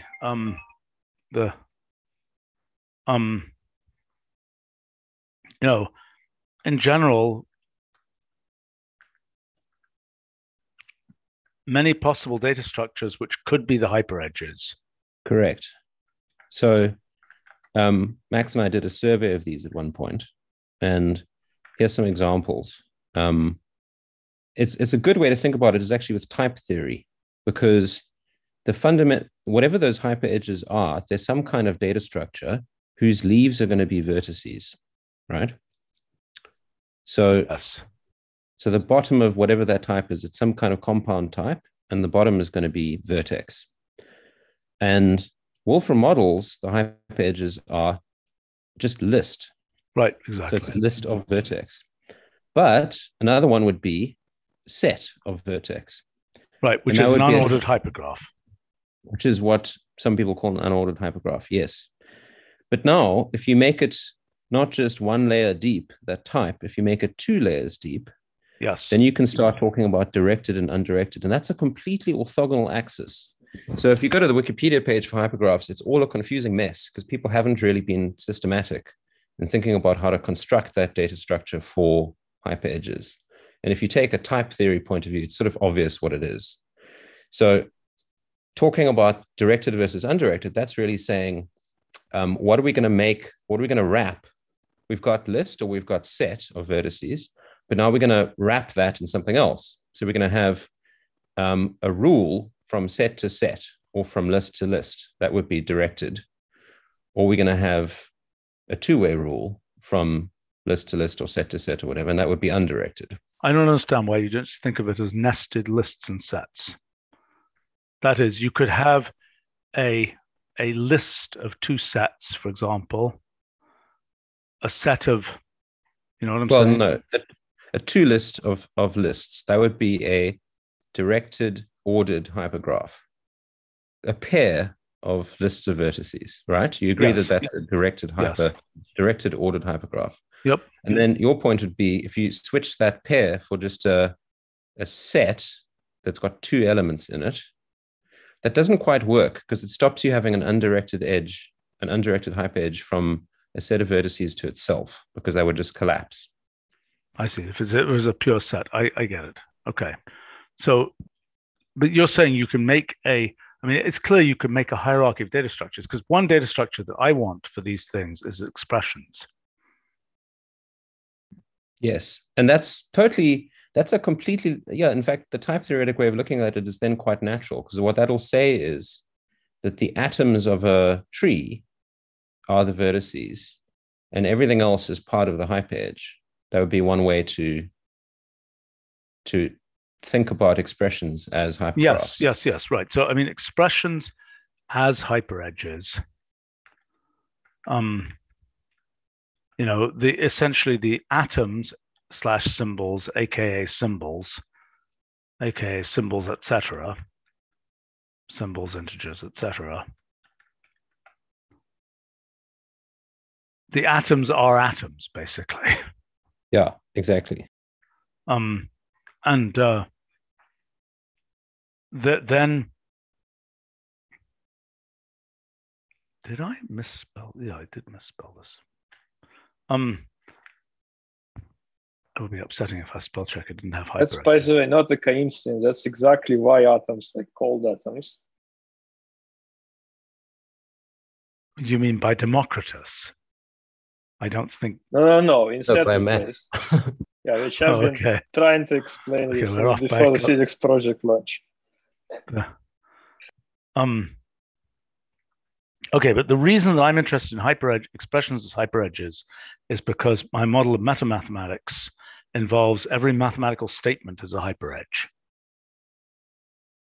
And the state of mathematics is a hypergraph that is the knitting together of all the hyperedges that represent these statements of mathematics. If that made any sense. Tyler, did that make sense to you? Well, it sounds like it could make sense, but maybe we need more details. Well, right. I mean, we're actually going to try and pick up all the actual statements of mathematics from these formalized math systems and try and actually build that hypergraph. But I mean, the thing is, I would claim this is the most general case. Well, probably. I don't know. Is it the most general case? Expressions as hyperedges with attributes like order lists as needed. Oh, yes. I was just about to object that because we don't have a set structure. Right. Although you can create one. Like set and multi-set, then we'd be off to the races. I know. One day. But I mean, we can clearly synthesize that by setting something to be orderless. Okay, here's a question for you guys. In all this setup, how do causal graphs relate to a token event graph? Basically, the causal graph from a token event graph is a causal hypergraph, is it not? Well, so that's actually my proposed name. So token event graphs are the one way of representing this idea of tracking all the local event dependencies, right? And the name I was going to propose for the incidence version of that, which is a hypergraph, is the causal hypergraph. I think that's the right name. Causal, okay. Only little problem is that in a causal graph, vertices are events, not tokens. Even though both of them would represent causality. The causal graph was named too soon. I think that was the problem. Because it's just one information losing slice of the causal hypergraph. It's where you kind of this is there's a question of causal hypergraph is the set of events, a hyperedge in the causal hypergraph. Wait a minute, what are the nodes of a causal hypergraph? Are they events? They're tokens. Okay, so that's not quite the same thing, because what we've, causal, I actually think causality is usually about events. What event caused what other event? That's the correct use of that term, I think. Sure. It makes more sense to do it to the token-based hypergraph, because then you don't extend hyperedges as you continue evolving the system. But once you do an event, it's done, and it's not going to change anymore. But if you base the hypergraph on events instead, then as vertices, then the hyperedges, which are tokens, would increase as you continue running the system. That sounds very interesting. Can I suggest that we think about this like this? Let's just write down a description of what I'm claiming the causal hypergraph is. And maybe you want to rename it the token event hypergraph, just to be extra, to be non-committal. Okay. Token event hypergraph. And let's write down the type signature of the hyperedges. It would be set, arrow, set. That's what a hyperedge looks like. Okay, wait a minute. This is a hyperedge is set, arrow, set, where that means those are sets of tokens. Yeah, so you could even say set, open bracket, token, close bracket. These are, it is mapping from sets of tokens to sets of tokens. Also, for multi-history, this would be multi-sets. Yes, better to say multi-sets, because a token can occur more than once. We don't want to force deduplication. Right. From multi-sets of tokens to multi-sets of tokens. Are they ordered multisets? No. That would just be a list, right? Right. But So these I wouldn't say- unordered, these are unordered multisets, as a multiset is. Yeah, but I wouldn't say mapping because It is what does that mapping. mean? It is a What is mapping. that? Well, it Yeah. means it because the way to interpret this is the event is a processing. The event is a function, basically. I mean, what this is, usually in our system, functions take multiple arguments and return one value. This is a many-to-many function. The rule is a function. The event is an instantiation of the function. Well, yes. Right. It's an instantiation of an orderless function. And by the way, But that's another non-deterministic question.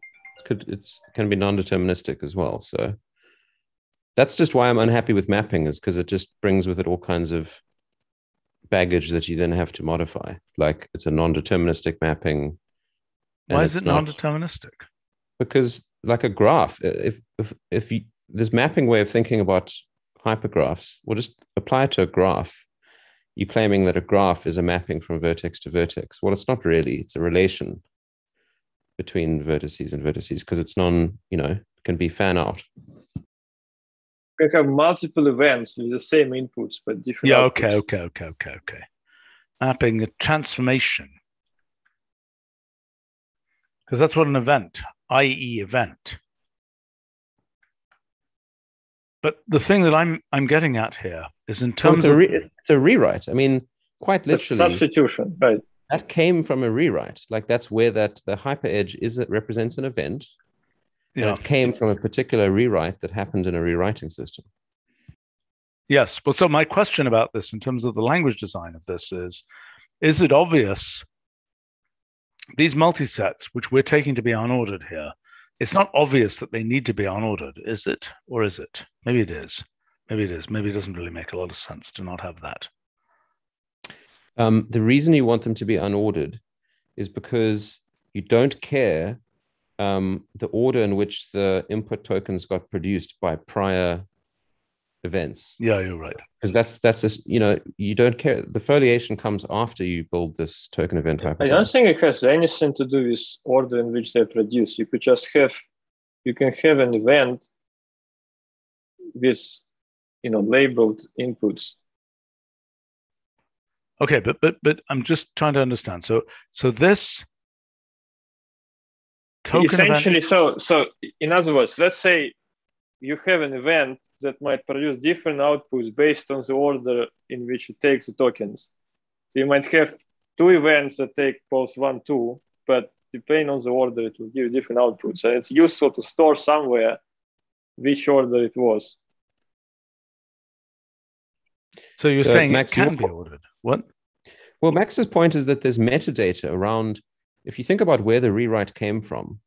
Max, please disagree with me if I'm getting this wrong, but I do remember we've had conversations about this. So like a rewrite, if think of a rewrite as a pattern matching kind of deal, like the left-hand side matched and then changed something. And there can be sensitive details about how the patterns got bound, such that just listing which tokens were involved doesn't uniquely determine the match, right? Like you could have X, Y, and Y, X can also match. And they both involve the same tokens as the left-hand side.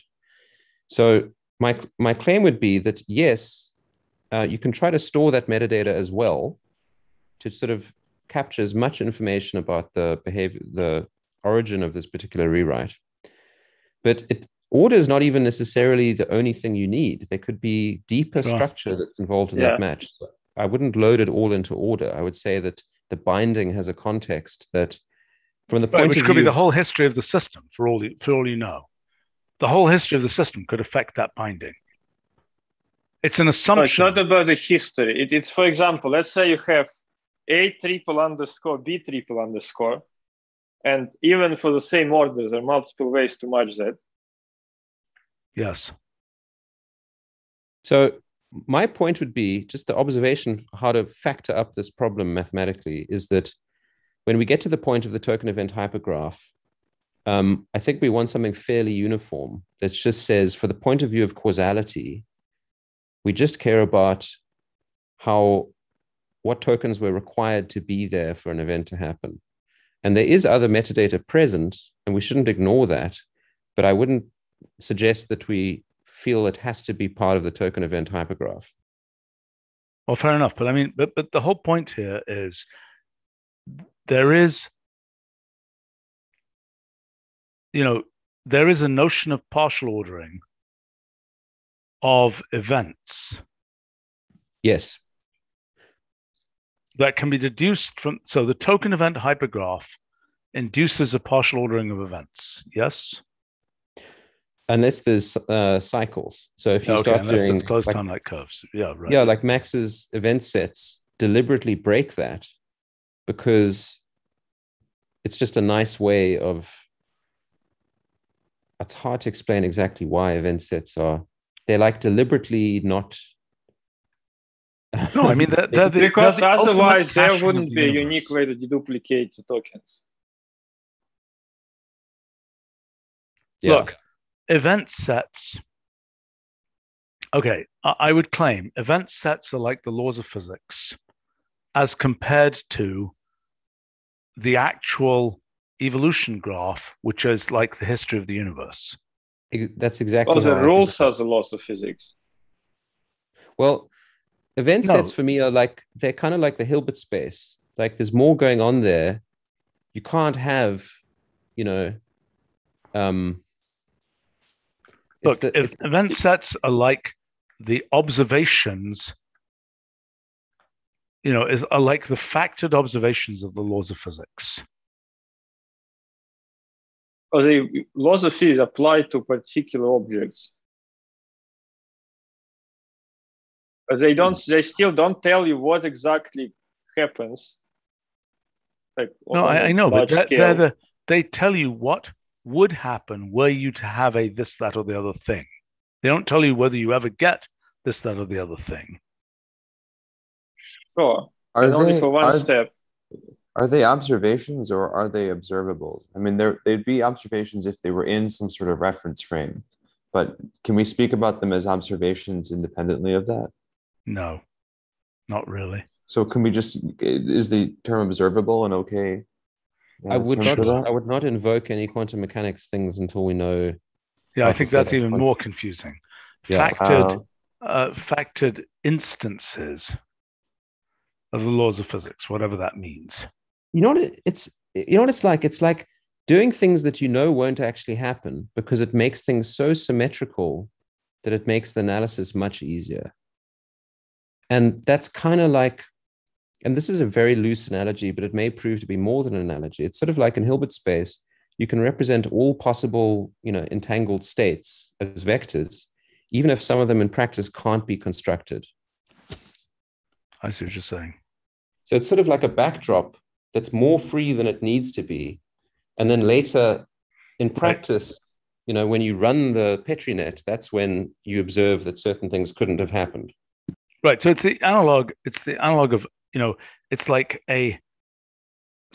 compare like a mapping on all of a space, a mapping defined on all of a space. But it might be that much of that space can never be reached.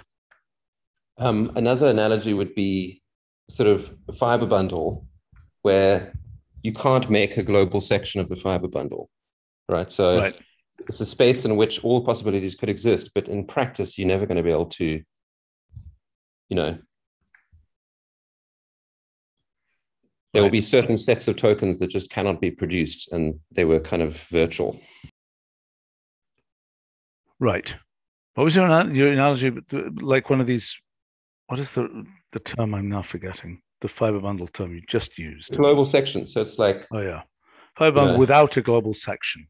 Right. So it has non-trivial topology. Right. Right. I mean, this is they're like possibility sets.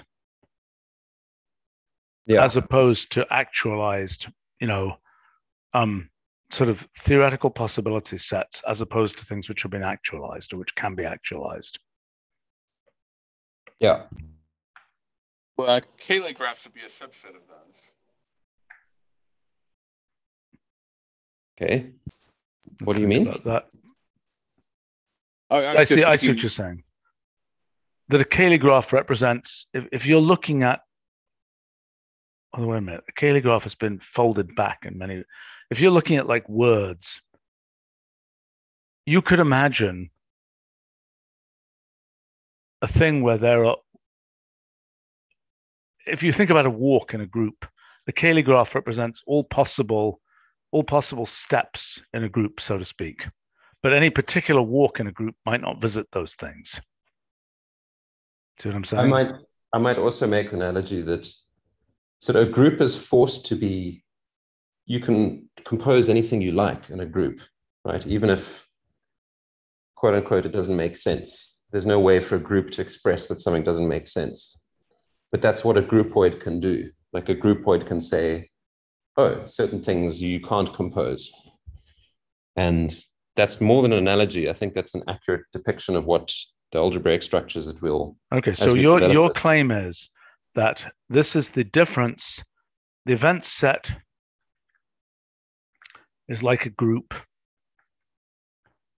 and the actual evolution is like a groupoid. Yeah, that completes to that group in some sense, right? Right. Okay. Okay, but so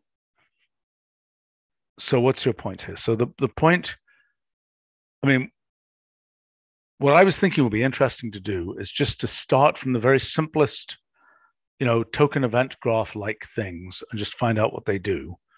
Gosh, where have we seen that methodology before? That's what we were trying to do here is with finite, with these finite sets, right? Then the token event hypergraph is always finite, right? If they're a finite set of rules, if they're a finite set of atoms, okay, we got to distinguish a couple of things. Okay, what we've got are, we've got rules versus rule schemas. Okay, so I'm claiming that explicit rules for a finite set of atoms are like rules. Pattern rules are like rule schemas. Does that make sense to you? So you would say in the AB string sorting thing, which by the way is a really good playground for dealing with, for actually making non-trivial examples for token event hypergraphs and things. AB goes to BA, that would be a rule. Exactly. Whereas if you had some blanks in there, that would be a rule schema. Is that the idea? Right. And like in the Wolfram model. Wait a second. It is going to be a schema for AB goes to BA because you're not specifying the tokens. Well, okay, AB goes to BA is a weird If it was case. a rule, as you define it here, you would have to specify that for every position in the string. Correct. Yes, that's correct. So it's in fact wrong for strings. So just take that. Maybe we need a better name than rule versus rule schemas because we already used rule to represent something. Well, the rule and events. The rules and events. What you call rules here are just events. No, I know, but then we've also got event schemas. I mean, in a Wolfram model. Well, the event schemas are rules. Yeah, I think Max is right. Like an event is a concrete match that happened. But it's not deduplicated. In other words, a given interaction between two atoms, or is it deduplicated? Let's see. At the token event graph level, it is deduplicated because the tokens are destroyed in the event. Hold on. They're both token event graphs. You're saying in the multi-history, it's, in a normal non-deduplicated multi-history, there are more events. So I see what you're saying. So in an event set, all similar possible, instantiation events are the same thing. But yes, in a multi-history, they might appear in multiple places. That's correct. Right? Because so what we would need a name for is essentially the duplicated event or something like this. Right. In event class, maybe. I don't know. Right. So this is event. Yeah. It's not. I think events is very confusing. I mean, I think what we're talking about here is the difference between okay. One of the things that's difficult is, let's see. In one case, okay. Case one is there is a finite set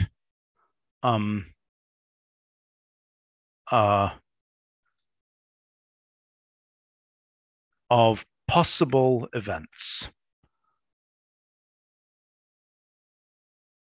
in the sense that their token mapping is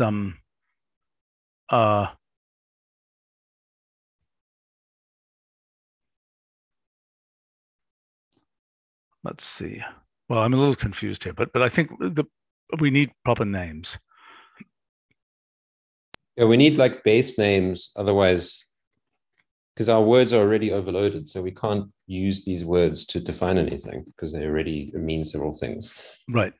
So, I mean, okay, look, what we've got what we could call it a concrete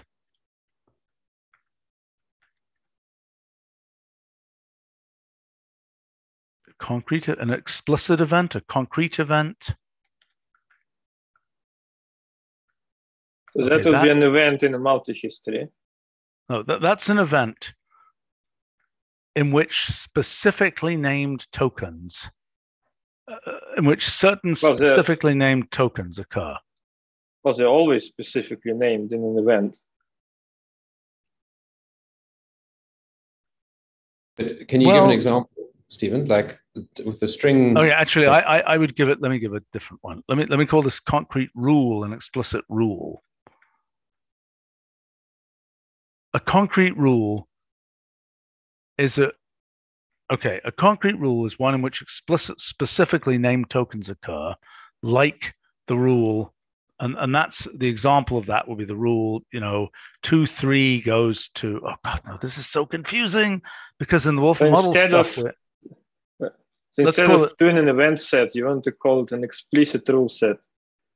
Is that what you're saying? I don't know. I'm not sure about that at that level. But what I'm trying to define here is let's talk about this case here. Okay. Let's say AB goes to CD or something. Okay. That would be something where we know we're not imagining that those are patterns at all, as opposed to something that's more of the form X blank, Y blank, goes to whatever. And to be clear, that those strings there, a string rewriting system is a bit of a problem because the token A actually is both the letter and the position. Right? I know that. Actually, the Dane, whatever, suggests verbatim rule, which is not a bad name. But when what you wrote below, the AB goes to CD, you're referring to. I'm not doing it well. I'm not doing this well because I'm just using those as symbolic tokens in some sense. I don't really want to think about strings. Global identifiers. Those are global identifiers of tokens. Yeah. That's correct. Okay, so that yes, right. So that's where those.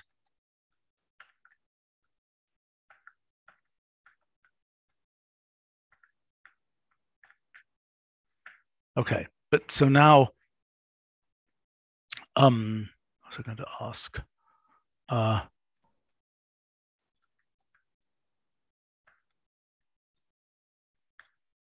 Particular instance of a rule. Yes, that's right. Instantiated the rule. Yeah, rule instance or something. Yeah. Except that that's instantiate. The problem is we might see, that's not quite right because it might actually be in the things we were doing up here, those rules were that way. You see what I'm saying? That it wasn't. We weren't instantiating anything. It was a rule that No, the just was a instantiation verbatim was rule. trivial.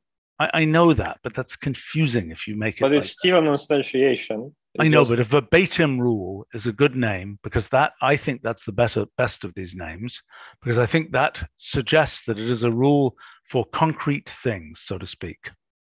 Yeah. Right? As opposed to a rule for pattern things. Can I suggest that we also then say that once we have a verbatim rule, that can yield a verbatim rewrite? Yeah, exactly. Right. Right. A verbatim rule yields. And you might also call that a verbatim event. Exactly. Verbatim rewrite, aka verbatim event. As opposed to an event of a class. Wait, what's verbatim in it? It's got concrete tokens coming in and going out.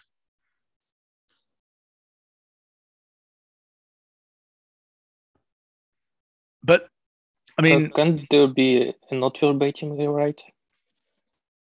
Yeah, I think there could be. So a deduplicated rewrite or event is in some sense an equivalence class of verbatim events. They're atomic events, right? Like we just want to distinguish the simple case from the weirder cases where we've got event sets and whatnot. But I think verbatim means that it's not a pattern. Yes, that's right. But that's in the case of a rewrite, there are no patterns either way. It's not about patterns. Well, then maybe we should say it yields an atomic rewrite or something like that. That's not a good word. Primitive rewrite. I don't get why we have to define. I mean, these. Okay, hold on. In the basic idea, verbatim. Look, the basic idea here is in a finite set of tokens, in a system with a finite set of tokens and a finite set of events. I mean, the thing we were considering above, consider a case with a finite number of possible tokens and a finite number of possible events. A finite number of possible concrete events. Okay, that was the case we were looking at above. Now, that a counter case is like a Wolfram model thing where there are an infinite number of possible atoms, so an infinite number of possible tokens, and an infinite number of possible concrete events, because those concrete events can involve hyperedges with all kinds of random, atom number 10 to the 100 or something. If that makes sense. Which is very different from the case where the number of tokens is finite and the number of concrete events is finite. Well, maybe I can muddy the waters by pointing out that even with finite number of tokens and a finite number of these verbatim rules, you can still get multiple copies of the same token. Because you could have yes, A, you can. Right. And then you can have B goes to A, and now you have two A's. Crucial assumption. Okay, crucial assumption. A token in multi-history, right, can be consumed any number of times. Do you mean? Well, wait. I'm not so sure about that. There are two routes you could take. One is you could say a token's never consumed, right? That was actually Max's original. I think he called them match-all systems, right? Another thing you can say is that tokens have explicit multiplicity. Match-all system is essentially the same as an event set. It's not deduplicated. Okay. It wasn't. But the other option you can say is that, no, they do get consumed, but they have a multiplicity. So in any given history, like in any given concrete set of rewritings, you can make multiple A's and you can use them up and they can eventually run out. You just track the multiplicity of each of these concrete tokens. Okay, I believe that is more like a Petri net in which you have a certain, what is it? I think Jonathan had a name for capacitated multi-way systems or something. for these things where there are a finite number of possible instances of something. I think Steven is talking about simple things here, because these are multi-histories. So in multi-history, I mean, assuming non-deduplicated one, multiple tokens are just different. And in that case, in a single history, they can only be consumed once, but multi-histories, they can be consumed multiple times. So it's a max destroy events parameter, essentially. Yeah, but I'm referring to something different. I'm saying even within a single history, you can get several A's, right? Now, you might say, let's not do that, but that makes things way more complicated, because then you'd have to prove that if you've got the situation I described where B goes to A goes to B, whatever, and you've got one A and one B, if you run B goes to A under that circumstances, you now have two A's. Like, how do you prevent that from happening, right? Like, you have two A's now.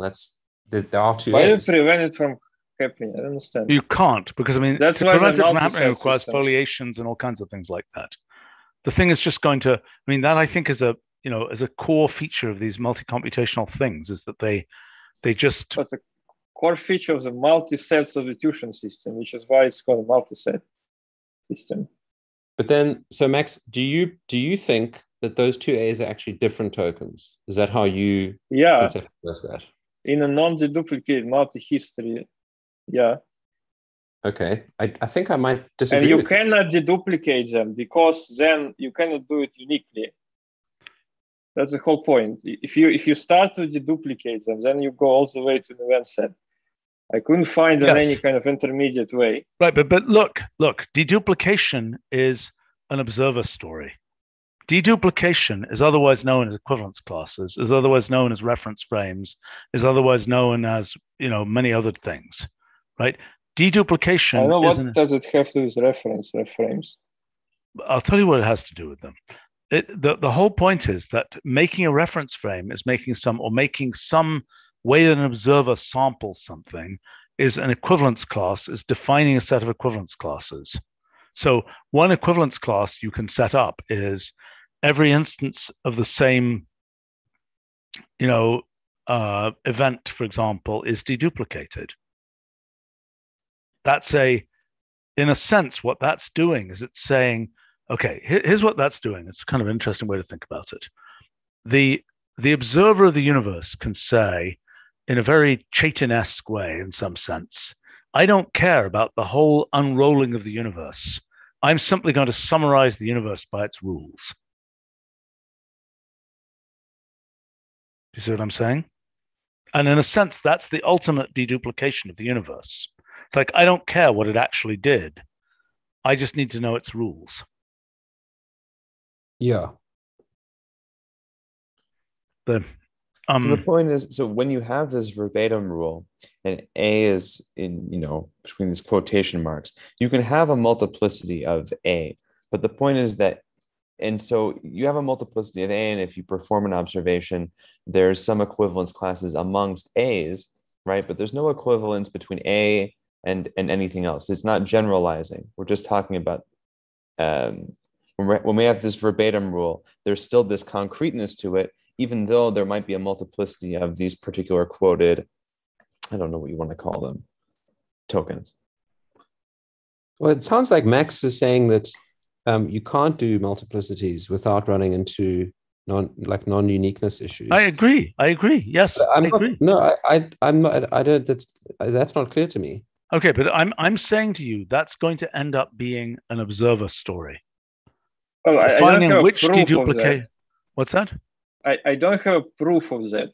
I know, but I did think of it for multiple months, and I couldn't manage to come up with it. Okay, I think that it is I think it's extremely likely to be the case, and it probably depends on the system. There may be a natural way to partially deduplicate for some systems, but I think the two cases are you either look at what the universe does or you look at the rules for the universe. And the intermediate case not the rules, the events. No, the deduplicated. Well, the verbatim rules. Right. You call them. No, it's the well, whatever, whether it's schemas or that's less important. But the main point is three levels. You just have original rules, then you have this verbatim rules in event set, and then you have a multi-history. Yes.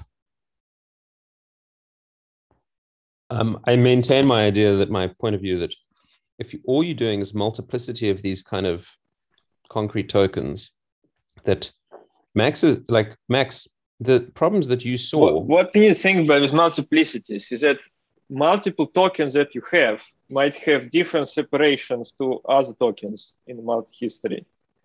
So it's not enough to just say, well, we have 3 A's, because one of these A's might be space-like with a C, and another one is branch-like.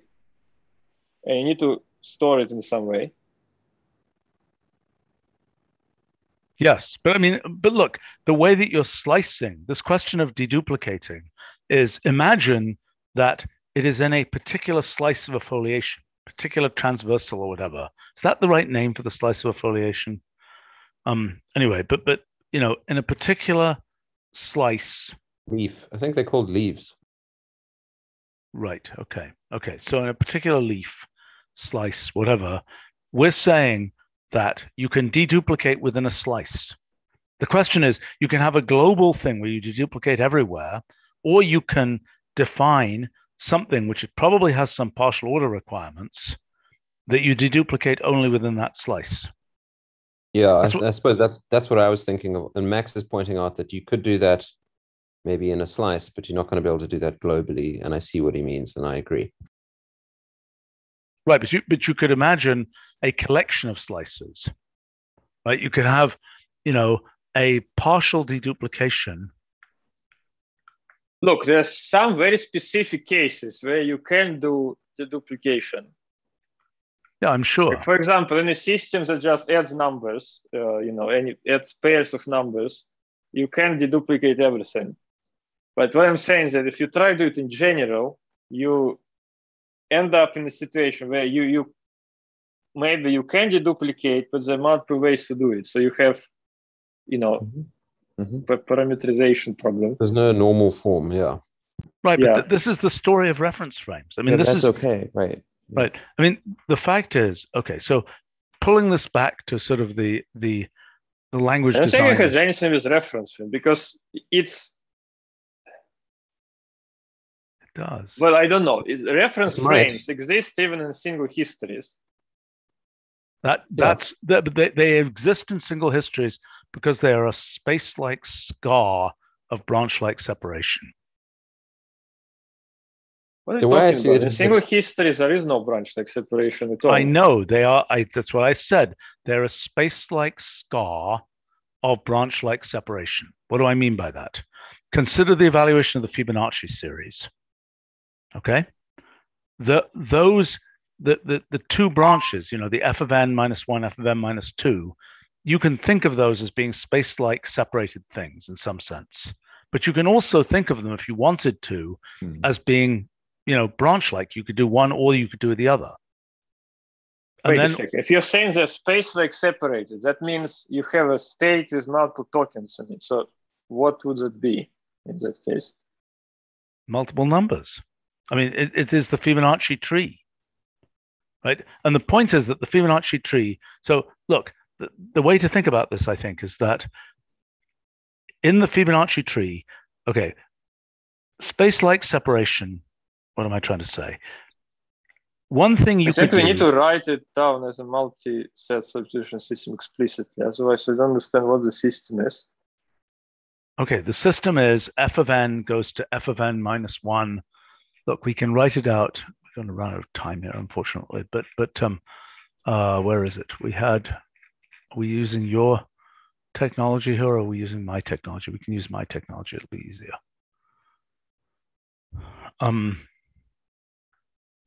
Okay, so let's say Fibonacci here.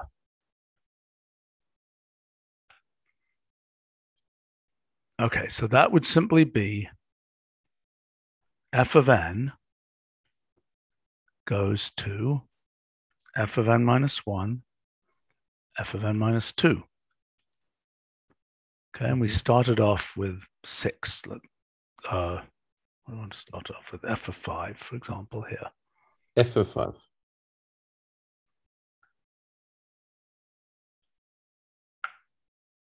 Okay, and now we want to also have the rule in here, which I think I can do, that says f of 1 goes to 1.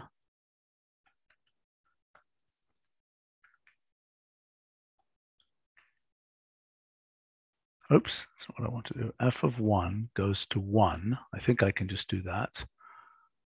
F of 2, or do I need to put it in a list? I might need to put it in a list. F of 2 goes to 1. Am I confused here? F of 1 goes to 1. F of 2 goes to 1. Why am I having a sublist there? Don't need a sublist there. Like that. Oh gosh, what did I do wrong here? F of 1 goes to 1. Oh, now you've got... oh, never mind.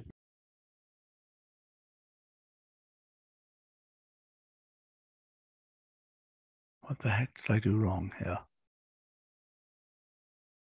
Well, let's ignore the end condition for a minute. Try just the same kind of rules. Oh, you mean I see what you're saying. Okay. All of them are rule divide. The base case is not going to do anything interesting. We'll just add 2 extra edges at the end. So who cares about that? Well, I know, but I want to make something where I can just run this for 4 steps and it won't go crazy. Okay, so that's going a little. It will go crazy because the third rule still works. First two don't. Oh yeah. Right. Okay, fine. But my point about this was when it wasn't going crazy. Okay, that if I say f of 7 or something here, you can put a condition on the f of n and just say condition n greater than yeah, right. That's an obvious thing. 0. Right. It's an obvious thing to do. Okay, so let's get rid of all of that. And then here,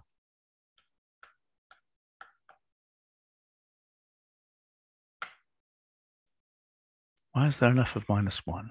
Oh, n greater than 2. Okay, brilliant. Okay, so now the claim is that this object, I'm actually now totally confused about what happened here. This has a bunch of deduplication. Yeah. Right. This is unique tokens goes to false. So this is a very bad computation of Fibonacci. This, on the other hand, is a good computation of Fibonacci.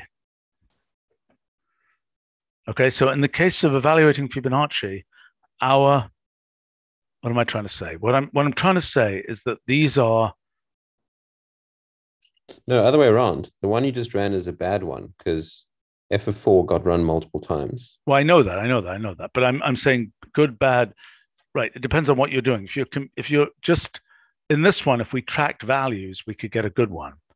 But right. Well, if you duplicate multi-history, you lose information about separation. Yes, right. If you deduplicate so the one on the bottom is more clear. Right. Okay. And the one on the top doesn't contain its weightings. It doesn't contain the path weights. If it did contain the path weights, it would work. But it's not just the path weights. It also doesn't contain separations, which is more important. Okay. But my basic claim is that, oh boy. I mean, yeah, the thing here is everything is space-like or time-like. Yeah, I mean, where's the scope? The only scope for branch-like is if there's non-determinism, right? If you could have used a token in more than one way. That's the only place branching happens. Well, I mean, this is rather trivial. Okay. What am I trying to say? Look, if I can make a different claim about reference frames, because I think reference frames are involved, it would be that reference frames for a single history, that's special relativity. Reference frames for multi-history, that's special relativity and quantum mechanics together. Yes. I mean, aspirationally, right? We can't prove that yet, but that's what we believe. Right. Well, okay. We need to wrap up, unfortunately, but let me just throw out one last thing here. Okay. So, what we've got here is we've also got the sort of language design problem of how do we deal with the many-to-many function thing where, okay, our normal evaluator just picks a single history and evolves to a fixed point. This is a different form of evaluation where we probably aren't evolving to a fixed point, but we certainly aren't evolving to a single fixed point. Like in this case here, what we want to do for evaluation is vacuum up, so to speak, all of the leaves and count them, right? Which is a very different operation than our normal evaluator. If we thought about this, this is an example of an evaluation process, but it is a multi-outcome evaluation process in which the observer is going to be an observer that counts leaves, as opposed to if this was another kind of problem, like a logic programming type problem, where the observer is trying to find the winning path, so to speak, or a theorem proving problem, right? The observer will be trying to find a winning path here. And to our knowledge right now, we don't know the significance of, let's say, well, in theorem proving, it depends on which way around we do it. But if we do if we do theorem proving where you're treeing out, can you get to true, for example, as opposed to reduction, can you reduce to true? If you're doing the treeing out to true, the question of how many different ways there are to get to true is, I don't think anybody knows the significance of that, proof-wise, right? I mean, in the case of Fibonacci, we think we know the significance of the number of paths. In probabilistic programming, we know the significance of the number of paths. It's a weighting. In the case of theorem proving, I do not think we know the significance of the number of paths. For this Fibonacci system, which is interesting to me, I haven't looked at this. Do you know what the weights are? Like what's the combinatorics of this? What do you mean by that? I mean, like if you computed path weights and so on. Well, I think this one is kind of trivial. I think this one is just ones, but I think it gets more complicated when you have things like this. No, but there is a question is how many ways to get the f of 1, for example, on any of them. So basically, how many f of 1s are in this graph? And the same. Yes, there might be some really interesting number theory. I just assumed you were reaching for this because you'd already well understood what this did in terms of weights and so on. But is that unknown? No, it's not. I mean, it's not really known to me. I think that this is, look, there's a whole breadth first. I mean, this is the thing, Tally, that I've been circling for like 40 years about all these evaluation, all this business about different evaluation schemes. I mean, the question of different evaluation schemes for recursive evaluation is a reference frame question. Breadth first search, depth first search. These are two different ways of sampling the space. Yeah. And what we don't have, and what I think is a big language design challenge, is a parameterization of those sampling methods, which at present we don't care about. Well, it's fascinating because it's like breadth first and depth first. You can imagine depth first is sort of like you traveling at the speed of light, right? Yeah, that's right. And breadth first is you traveling at the slowest possible speed. And the natural thing is, I mean, maybe it's hard to parameterize for like some weird abstract system where you don't have any it's what the initial frames are for different boosts. Yeah, what's that group? I mean, that's really fascinating. And how would you sample specify it and sample from it meaningfully? Because that might be a very useful thing in general to be able to. Well, look, another way to think about it, Tally, is this is a way, each one of those things is a total order. What you've defined as a partial order, what you're interested in is how do you find out, what are the boosts between total orders? In other words, because many total orders are a total mess, right? I mean, I had some examples in the thing I wrote of total orders that you can get. Right? I mean, this was the here. I'll just pull this up and then yes, this is all quite fascinating, I think. And I think the end result of this, fascination, so to speak, is going to be a very, very interesting language design for doing distributed computing. That is what I think. Which is going to end up also being the raw material that one uses to do all these multi-computational models of random things like immunology and so on. They're all going to be, just like one can use cellular automata to make models of certain sort of spatially and temporally discrete, things. But one needs the underlying, I don't know. I was just let me see. This is the right one. I'm also just super fascinated, just from a mathematical point of view. And I think I've said this before somewhere or other. What is the Lorentz group for these kind of discrete systems? And it's obviously not a group. Yes. A groupoid. Well, right. So these are examples of total orderings, right? So this will be a good case to look at in your AB goes to BA is a good test system. This is the AB goes to BA causal graph, right? Yeah. And each one of these is a possible. That's essentially breadth first search. That's essentially depth first search, right? And this is a messy one. So the question is, okay, so I think the exercise here, which I agree is a really interesting exercise, is how do you get from, what is the space of parameterized things from breadth first to depth first, knowing that there's mess in between, right? In other words, if this is an inertial frame, and this is maybe another light-like inertial frame or something, what is the boost of breadth first search? Yeah. And is there some scheme generalizing from that, presuming you can solve it? Is there some scheme that just works for any rewrite system that'll give you a way of building its, Yes, I understand. Of building its frames. Yeah, right. Yeah, its frames. Yes, that's a very interesting question. Because obviously in this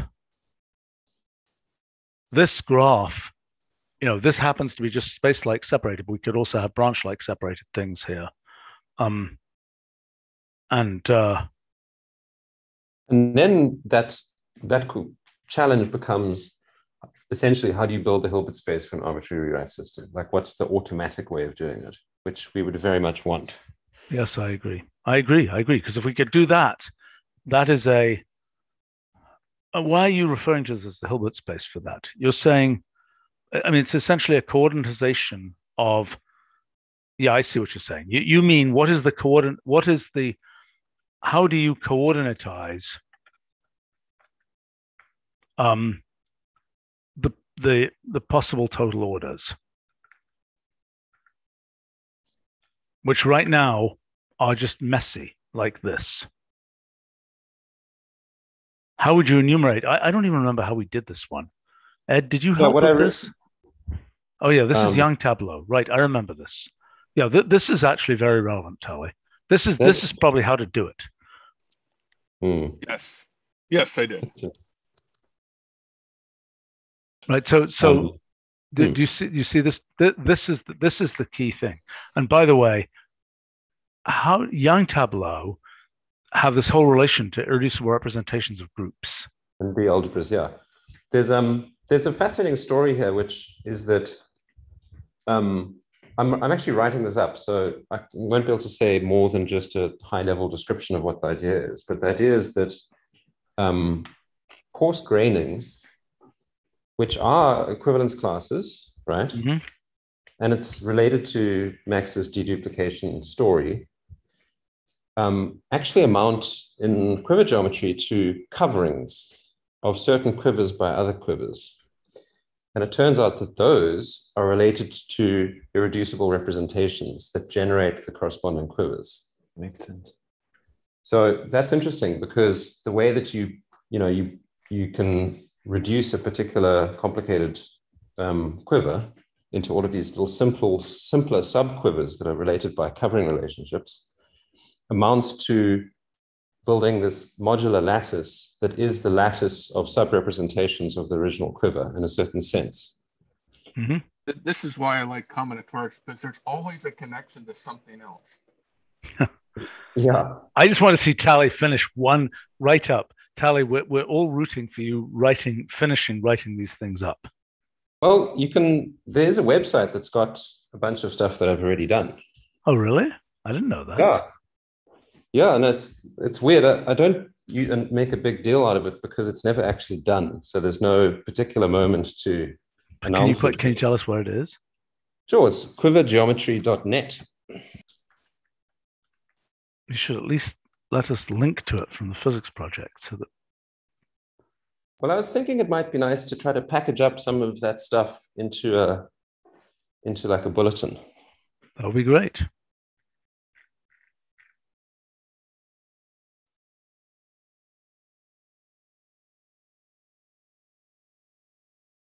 Oh, this looks lovely. I did not know this existed.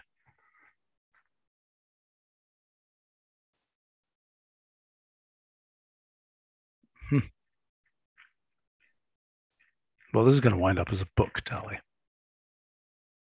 suppose it already, in a way, it already is like a 21st century book is a website. I know, but you could also print it just for fun. That's true. By the way, click on covers, because that's the point that I was trying to make. So if you scroll down a little bit, so covers have this very interesting lattice. And the way that you accomplish covers is by obviously gluing vertices and edges together. So that's an example of one of the lattices that you get from just a graph, right? Mm-hmm. But if it's a quiver rather than a graph, and by quiver, I mean my cardinal quivers, which are these restrictive quivers, then if you scroll down a little bit more, you'll see that you can't do certain coverings because they violate the property of being a quiver. So it collapses the lattice quite a bit there. And what that means is that, just scroll up a tiny bit. Okay. I think I'm understanding, but this is very nice. This looks very nice. Thanks. I unfortunately really have to go to some much less interesting meeting. Okay. Maybe we could continue next week if people are around. Yeah, that would be. And Tally, for goodness sake, you got to expose this. This looks really quite lovely. Really quite lovely. Thanks. Yeah, I'm actually really excited to see this.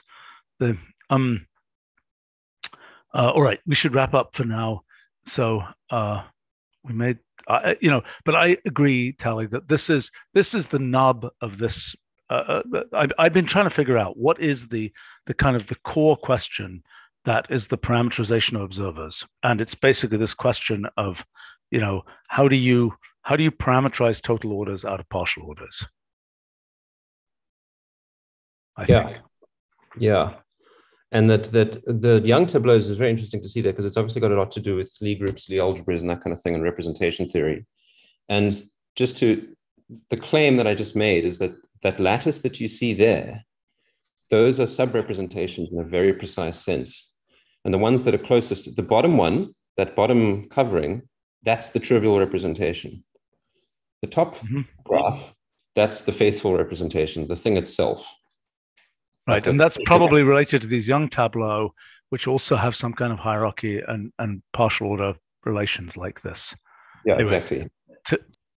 Yes, this is lovely, but I need to go to something else.